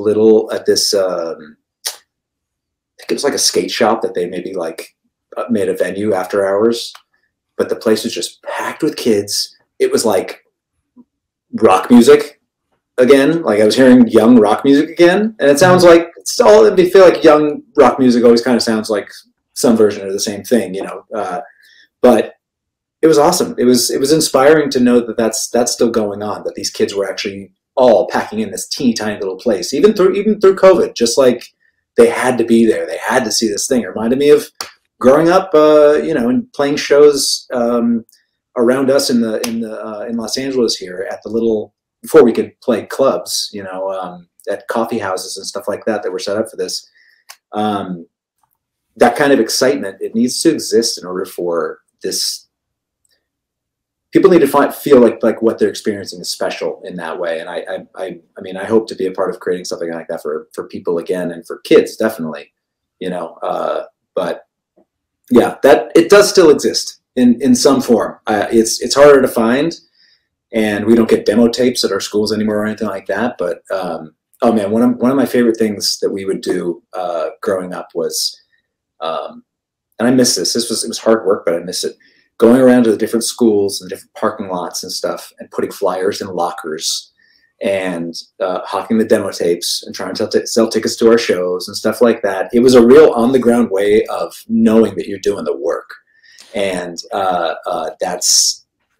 we busted our ass when we were little. That's all we did. We didn't get into trouble. We didn't do anything else other than every single day we came home from school and went to the garage and rehearsed and wrote. And I don't know. I definitely missed that aspect of it. I know I'm off what you were originally talking about, but I started going down memory lane and thinking, no, it's funny. Nice. As soon as you said that, it reminded me of a show I booked many years ago now. And I'd had success at this venue. It's like 420 cap room. First show I'd ever done in an actual venue. I almost sold it out my first time. Wow. But I think it speaks more to the show and the bands I had picked. And so this one, I was like, all right, I'd had some shows, and I was trying to figure out a way to entice and get people who maybe wouldn't have gone. Yeah. But I got a way to get to them. And so what I did was I started doing audio flyers. And I would create, I'd put this sounds so old, but the old CD, sleeves, the single CD sleeves. Yeah. So I spent and made a little playlist, 2 songs of each of the 4 bands I had. So an 8-song CD, I put the flyer in there, and then I left it at the venue. I went to the record store. I went to Hot Topic. I went to all these places, and I basically put an audio flyer. Mm-hmm. And then to entice other people, I stuck in a free ticket here and there. You might open up and be like, oh, fuck, I got a free ticket. So maybe you might just randomly come to a show because you got a free ticket and you had nothing else to do. And it was kind of interesting to see how quickly those CDs went. And I was like, are people just grabbing them because they're fucking free, or they whatever? Are people actually listening to them? Yeah. And that was the part that kind of sucked, because I had no way to track that. Right. But I felt rewarded in the sense that everywhere I would leave a stack, they would be gone a day or two later. And we did probably just like 400 people out of that 420. So again, we almost sold out that room.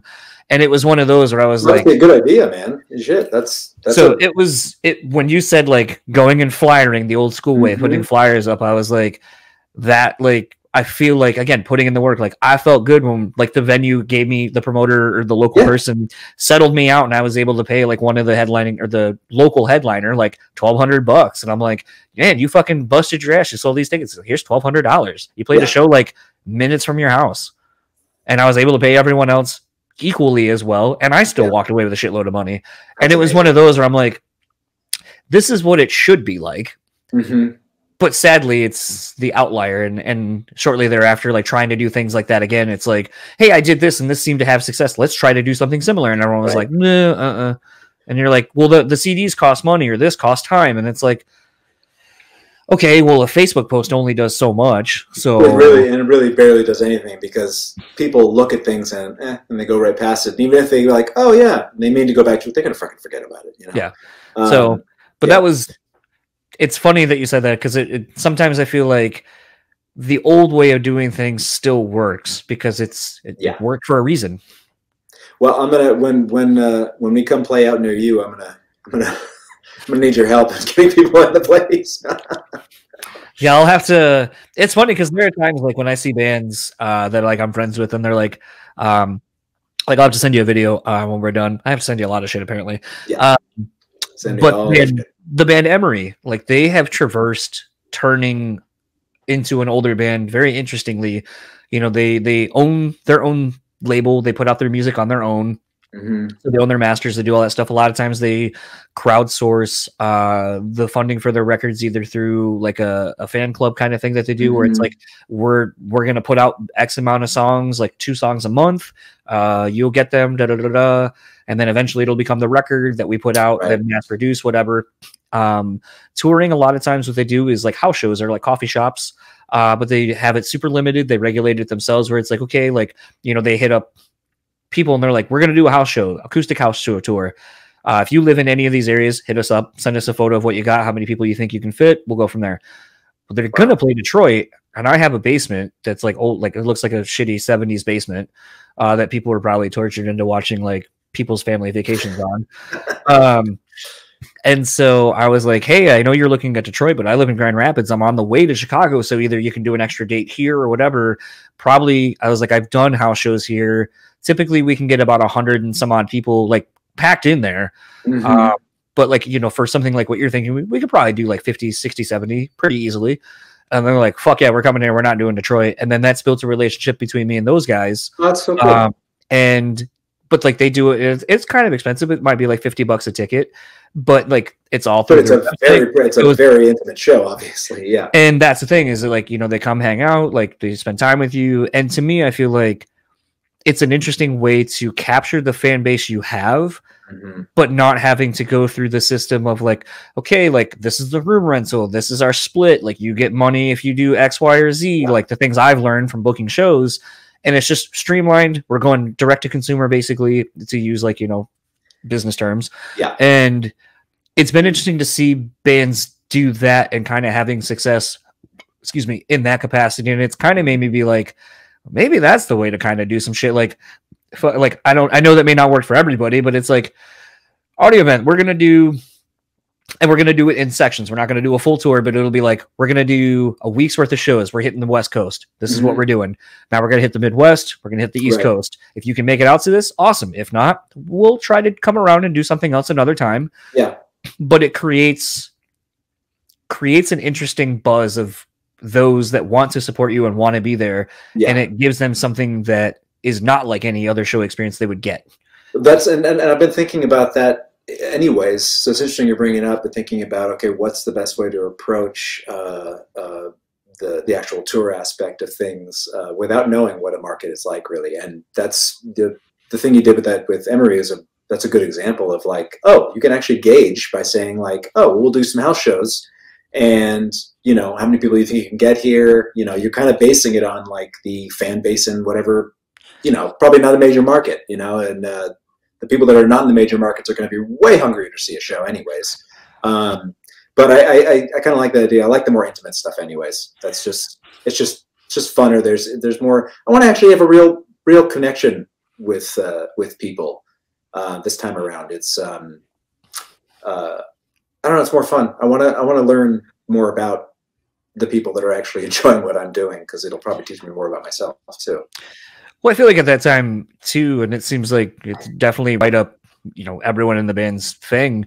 It allows you to kind of take control of everything yourself. Like you don't have, like, you know what you're expecting, you know what you're getting into, and I feel like at that point, like, it will allow you, like, I'm sure, yes, going on an actual tour, maybe getting a bandwagon, hiring a driver, doing all that, like, yeah, like that would be comfortable and convenient. But I feel like the one thing that's been nice in seeing it with Emery is I feel like it has reinvigorated them. It's more, it brings you back down to like where you started, and it makes you, and that's something that's funny. That's something I said to the guys when Audiovent actually broke up, was my head was in that place where I was like, I kind of I would love to like start over with this process and like find the ground level, you know, the grit that we had before, the passion for just, you know, playing music every single day and just loving it, needing to do it. Toward the end there, we were, Atlantic wasn't signing off on anything we were writing. So, because we got a new A&R guy who didn't really like us. He was like a hip hop guy, not a rock guy. So he was just not signing off on anything we were writing. So we just were perpetually writing music, and it started getting worse and worse. And we started getting worse and worse personally. And so we were about to make a second record. That's when we broke up. It's around that time. And but I would love. I mean, you're mentioning this, and it's given me so many ideas of. It'd be really cool. I'd actually like to do some kind of a house tour type situation. So yeah. And you know what? Your fans are probably old enough now to have cool spots. You know what's awesome is that I get emails from people and social media messages from people introducing me to their kids and sending me videos of their kids like rocking out to the album and stuff. And it's like it's really cool because all these people were kids when they were first discovering us. It's just so cool. They're passing it on to another generation, and their kids are now like, my favorite song is Looking Down or whatever, you know what I mean? And they're always doing this when they're saying that. But this is my impression of kids. Yeah. Yes, very much like the robot. Yes. No, I think that would be a lot of fun. I mean, even like you see like that documentary the Foo Fighters did where they picked like I think 10 people or 8 people. And they played the house shows basically. Yeah. And I submitted mine for that, and I thought maybe I might have a good shot at it, but I guess my house wasn't cool enough. Compared to some of the others, I was like, well, I mean, this is a dude's barn, like in the middle of nowhere. Like, that's not fair. You said a basement or like a garage, like not a barn. They probably are thinking, okay, what's big enough for us and also gonna look the most like cinematically cool or whatever they were thinking. But like that was still even like, that was kind of around the same time Emery started doing their thing, and I was like, I feel like there's just something. I mean, I've done a couple other house shows since, but again, I'll send you one that was wild as shit. Like 150 people paid $10 a piece to come in, plus the bands and like myself and other people I knew that I was just like, just fucking show up. But it was like a old like hardcore, like a legit hardcore show. Had a pit in my basement. Like part of my ceiling got knocked out. The benches that the people were sitting on that are built into the walls broke.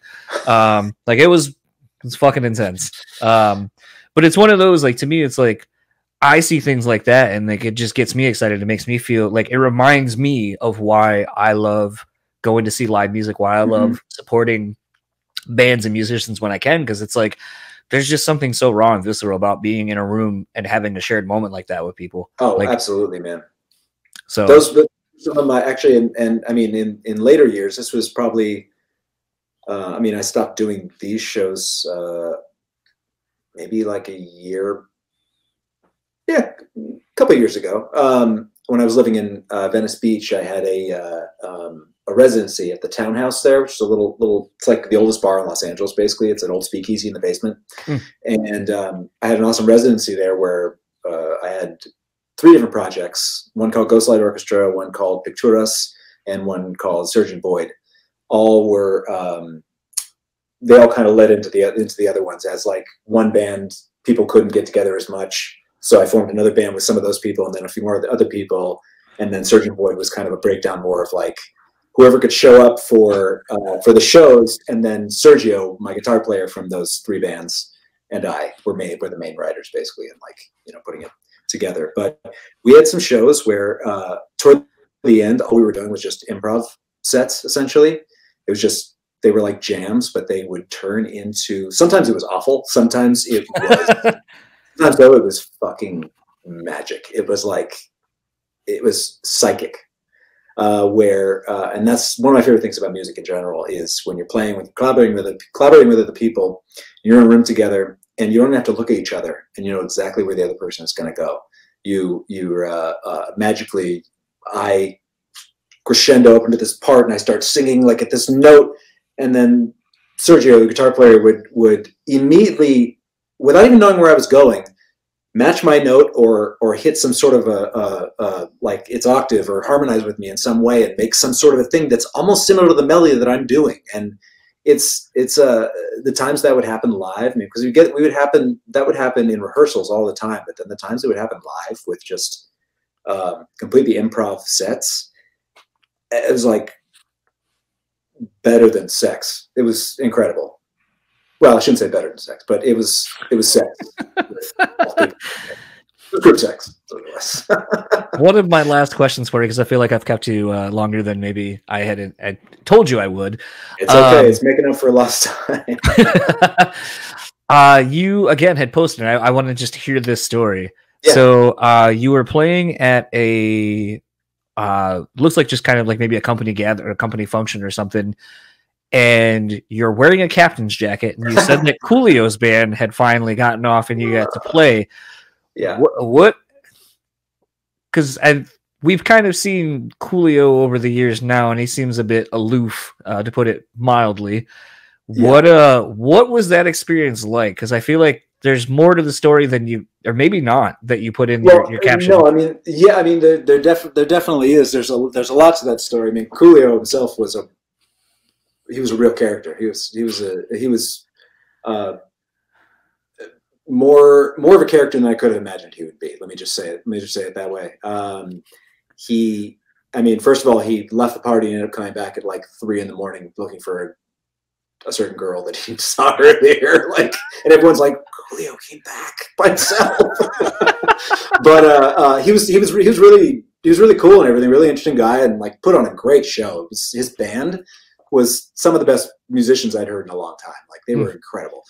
And but before he played, no, after he played, this is when he came back. This was a little later. We'd already played and everything, and we were sitting around a fire pit, like smoking a joint or something. And he comes up, and he'd seen my jacket, because I was wearing the jacket all night. And he comes up behind me and he goes, "Hey man, I like a jacket." I'm just like, "Oh, thanks, man." I'm thinking to myself, Coolio liked my jacket. This is awesome. And he's just like, "Better watch your ass in the parking lot. I'm gonna beat your ass and steal it." He basically, like, and I couldn't tell if he was serious or what was going on, but he basically told me, like, "I will beat you up and steal your jacket." You better watch yourself, because I like that jacket and I want it, essentially. So it was a weird backhanded way of giving me a compliment. It was a Coolio way of giving me a compliment, but you know, what are you gonna do? We've played now with Coolio's band, with who played the other time, Warren G. Oh shit! I think it was Warren G. And the guy who he sang with on that regular, I think they came and performed too. At it was one of these like super rich person parties. They hired us to play, essentially. Really fun. But by the time we got on stage, it was so freezing, and the wind had started picking up, so everyone moved away from like the crowd to the heaters over, like, off. So we were playing to nobody, essentially. The lyrics, we did a bunch of cover songs. The lyrics were all blowing off the stands. It was kind of chaos, but it's all right. It was fun. I always have fun. So I don't think I've told this story on the podcast, but I think it's funny. So talking about when I used to book shows, very much like the podcast, was trying to branch out and just do other cool shit that I was into. So my wife and I, when I lived in Ann Arbor, we went to go see like a hip hop's like greatest like hits kind of thing. Mm-hmm. It was DMX, Naughty by Nature, Slick Rick, Rakim, somebody else I'm blanking on. But like just DMX too. Such a great guy. He was a really, really nice guy. Oh yeah. Got to see him right before he passed away. Put that down a little bit more. But it was one of those things where I was like, all right, Naughty by Nature's fucking dope. I really want to get them.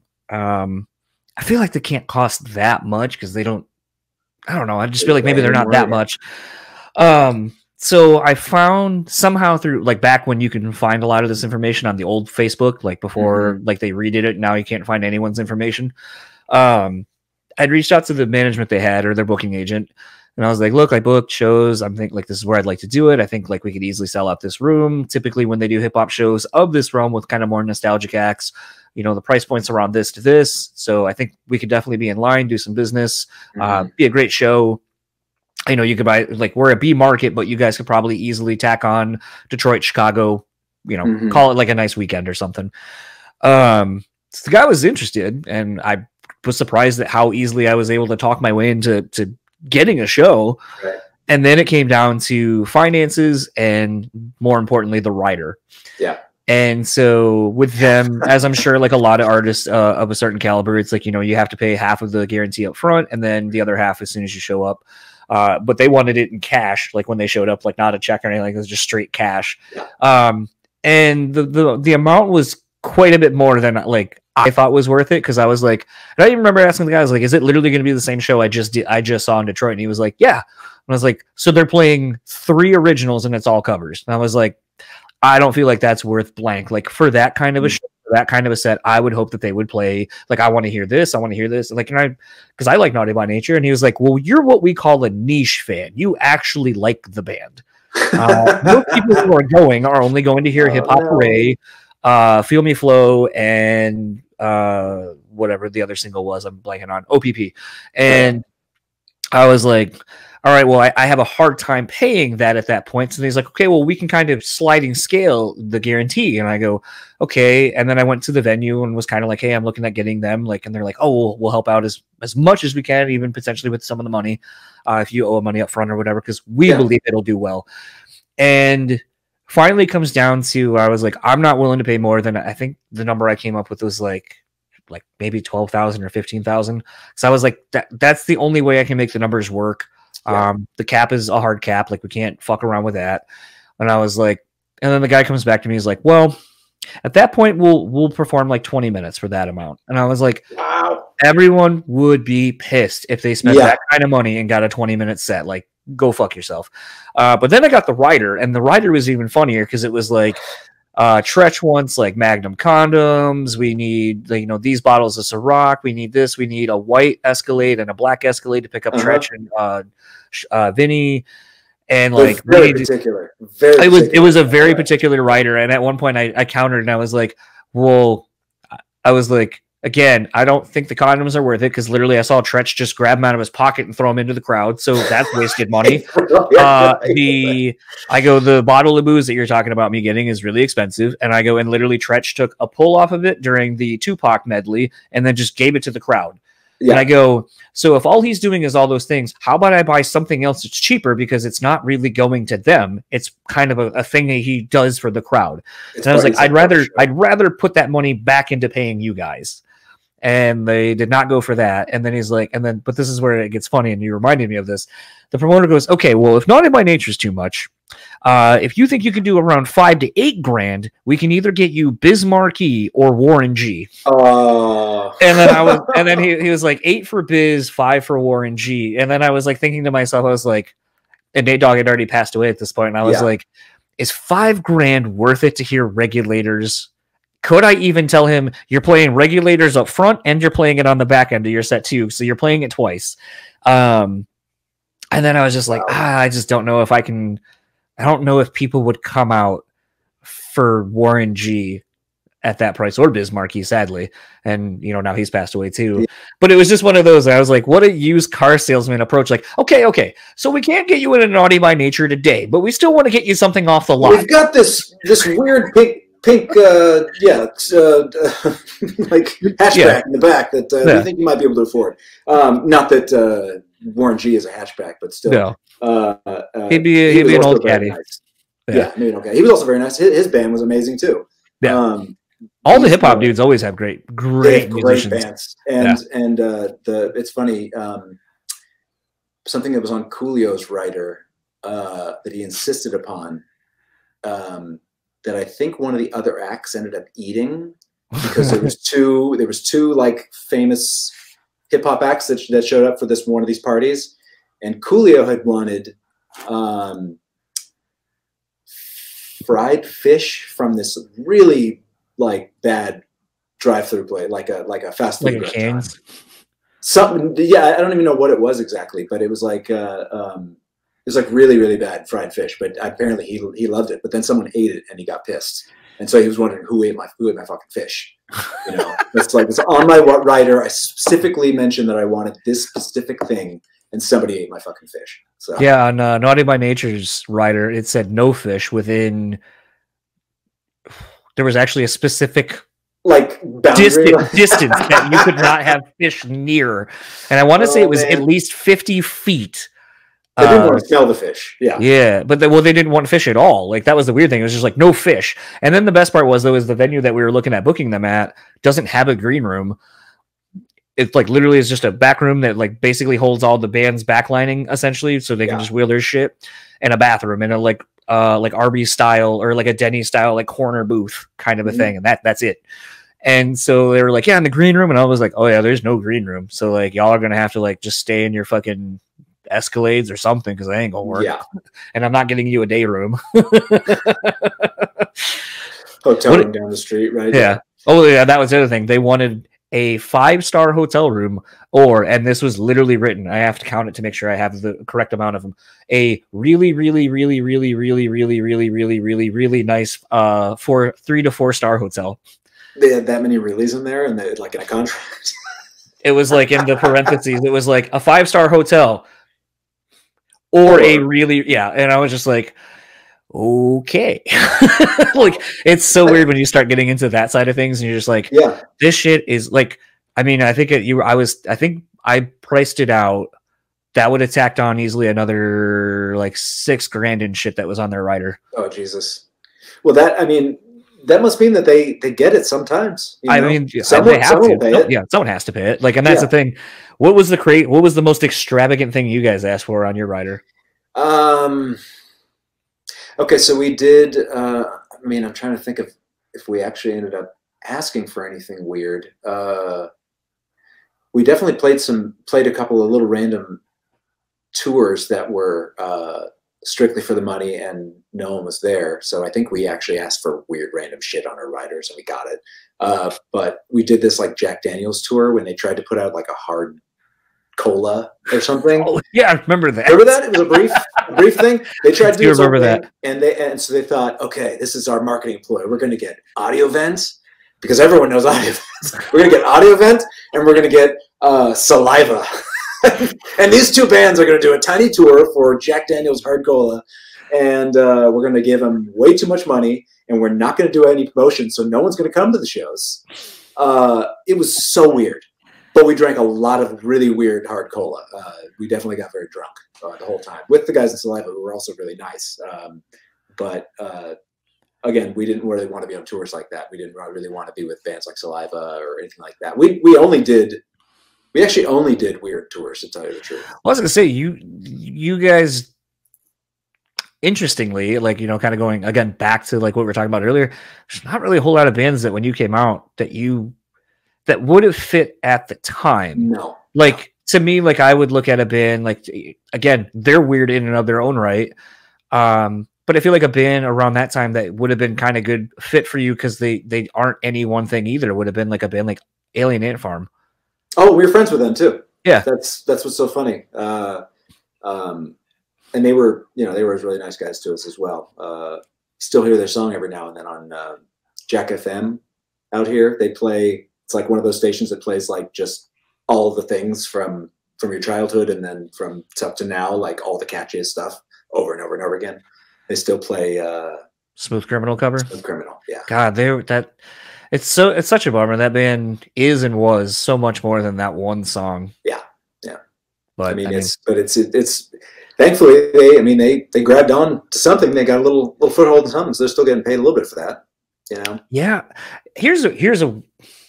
I've never asked this, and maybe you're not the one to know, but maybe you do. Do bands get royalties off of like the internet jukebox things? Internet jukebox. Oh, you mean like sites that have like a... So like Touch Tunes. Like you go to a bar, you'll see like the internet jukebox where you can go in and it pretty much has like, unless the bar has specifically said like no hip hop, no whatever, you can go in theory pick up pretty much everything. You know, I don't know. I know right now actually and see if you guys are even on that. Okay, yeah. You know, for the most part with that kind of stuff, I feel like I'm still getting notice of places that like I'll still get random notices of, oh, you're owed this amount from, you know, we found this company that's been using your music for a little while. You are actually on there. Oh, we're on there. All right. So in theory, then that might be another hopefully revenue we should be source. getting paid. You know, you're welcome to send me $10 yourself, man. Or sorry, 50 cents most likely because I think I need to rip a penny in half. Yes, that's what you should do. And then I give you that every month. Yes, rip penny in half and then rip it in half again. Yes, yeah, and then you got to split that 4 or 5 ways. Yes, I got to. Oh no, I'm sorry. Hold on. You actually need to give a part of that, probably an eighth, to your management and the label to recoup for the $1 million stakes and all those kind of things. That's right, because I'm still in debt here. So yeah, I'm still in debt with Atlantic Records. They're coming after my house next. No, that's it. Those are the weird stories too that I've heard where it's just like, well, I thought you took us out to steak. No, you had to recoup that.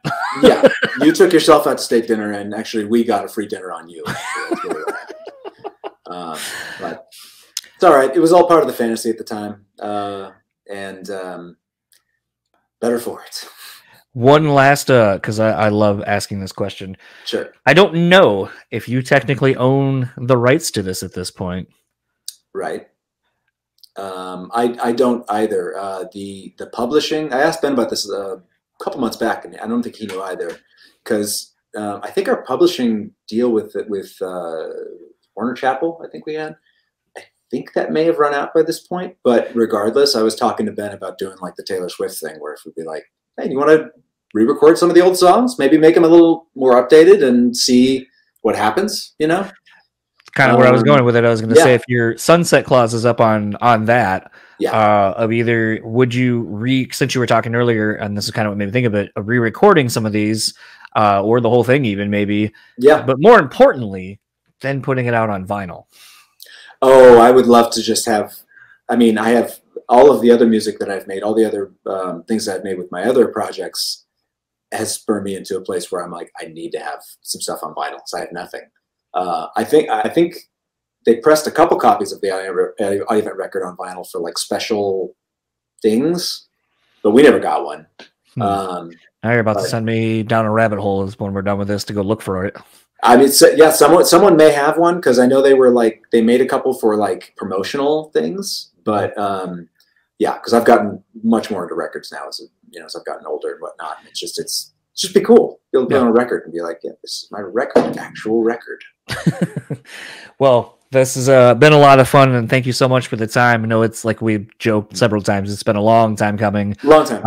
But I think it actually worked better for those who will end up listening, and more importantly, even if no one listens, just for you and I to kind of bullshit for 2 hours and absolutely have a good time talking about old things and who we are as people versus who we were, and all that. And hopefully, I'm sure maybe we'll stay in contact, and maybe I can help figure some things out for like a small house vent tour. I would love that, man. I would love that. Yeah, this has been really fun. This is my first time doing one of these in this way, so it's nice. Yeah. Well, I mean, when there's no pressure. Yeah. So that was my conversation with Jason Boyd. I want to thank him again for taking 2 hours to bullshit with me, and it was a lot of fun. Like I said in the intro, like sometimes when you do some of these chats, you've been working so long to get someone that you're like, oh man, like, is this ever going to happen? And what is it going to be like? Like I said in the conversation, Jason was one of probably the 10 people I had on my like kind of like weird beginning bucket list for guests I wanted to have on the show. And, some of my bucket list guests aren't like people you may think of, like where you're like, oh, you definitely want to get, Jonathan Davis, or you want to get, Daryl from Glassjaw. It's like, I do want to get those people. But sometimes it's these musicians and these people who existed in a time and only had a short-lived career that I find more interesting. One of the episodes, it hasn't done great as far as the actual downloads of the audio, is Justin from Revis. Like, that is an episode, like I said, that gets so many comments almost every day. Like, it's got thousands of views and hundreds of comments, and it's one of those where I think that's the fun thing about doing this podcast sometimes is, and Dewey and I talk about this quite a bit, is it's the people that you don't hear from very often that do the best, or it's the weird episodes that do the best because it's just so different. And I know this one may not be the most downloaded when I put it out in the audio format, but I know this is going to be the one where I'm like, YouTube, it's going to do very well, because people my age, a little bit older, that loved that band, they probably don't have the CD anymore, and they probably go to YouTube and they watch the videos, or they listen to the playlist of the record on there. Because I see the comments on those videos where they're like, who here in 2021 still coming back and listening to this band? Who wishes they would have put out more music, so on and so forth. And those are the kind of people that are going to stumble across this chat and hopefully really fucking enjoy it. I know I enjoy talking to Jason. And the whole time it was just really cool getting to connect with someone that, I grew up really enjoying their lyrics and just, them. But it's really interesting sometimes getting to do this podcast and getting to talk to some of the people that I initially set out to have on the show when I started it over 5 years ago, and kind of collecting them. It's definitely a wild trip when these happen, and it just feels so good. 3 years in the making to get Jason, and he's finally on, and we've had the conversation, and it was so rad. Like, sometimes in life that doesn't always happen. You don't always have that high expectation and the long delayed gratification of getting the thing. Too oftentimes now in today's world, we can get whatever we want at the snap of a finger. And I feel like sometimes we forget how rewarding it can be to have it take a while to get something, to have a success, a win, or whatever. I think we forget those things. So this was a great example for me personally with the podcast and all that, to just kind of reflect and think back to where the show was, who I was when I initially had reached out to Jason, and just how much I've grown since then. It's an odd measuring stick at times, time being the measuring stick of these things. So want to thank Jason so much for kind of going all over the place with me. And this is usually where I plug the socials for the guest and the band. Audiovent does have a Facebook page, Audiovent Music, and Instagram is Audiovent Official. Jason has his Instagram page, Jason Boyd, but none of them are super active, and that's fine. I actually think it means something more whenever they do post. I do hope that there will be new music from the band. As you heard, it sounds like Ben and the guys are going to get together and hopefully start writing some new songs. Some of the old songs, maybe reworking them, and maybe Jason will just put out something solo that he's been working on. But very much looking forward to seeing what comes out of those guys and Jason, and in any capacity, because I think they're all super talented, and thankful that Jason reached back out to me. It was just such odd timing of it all, and was one of those that I'm still kind of shocked that it happened, just under the circumstances.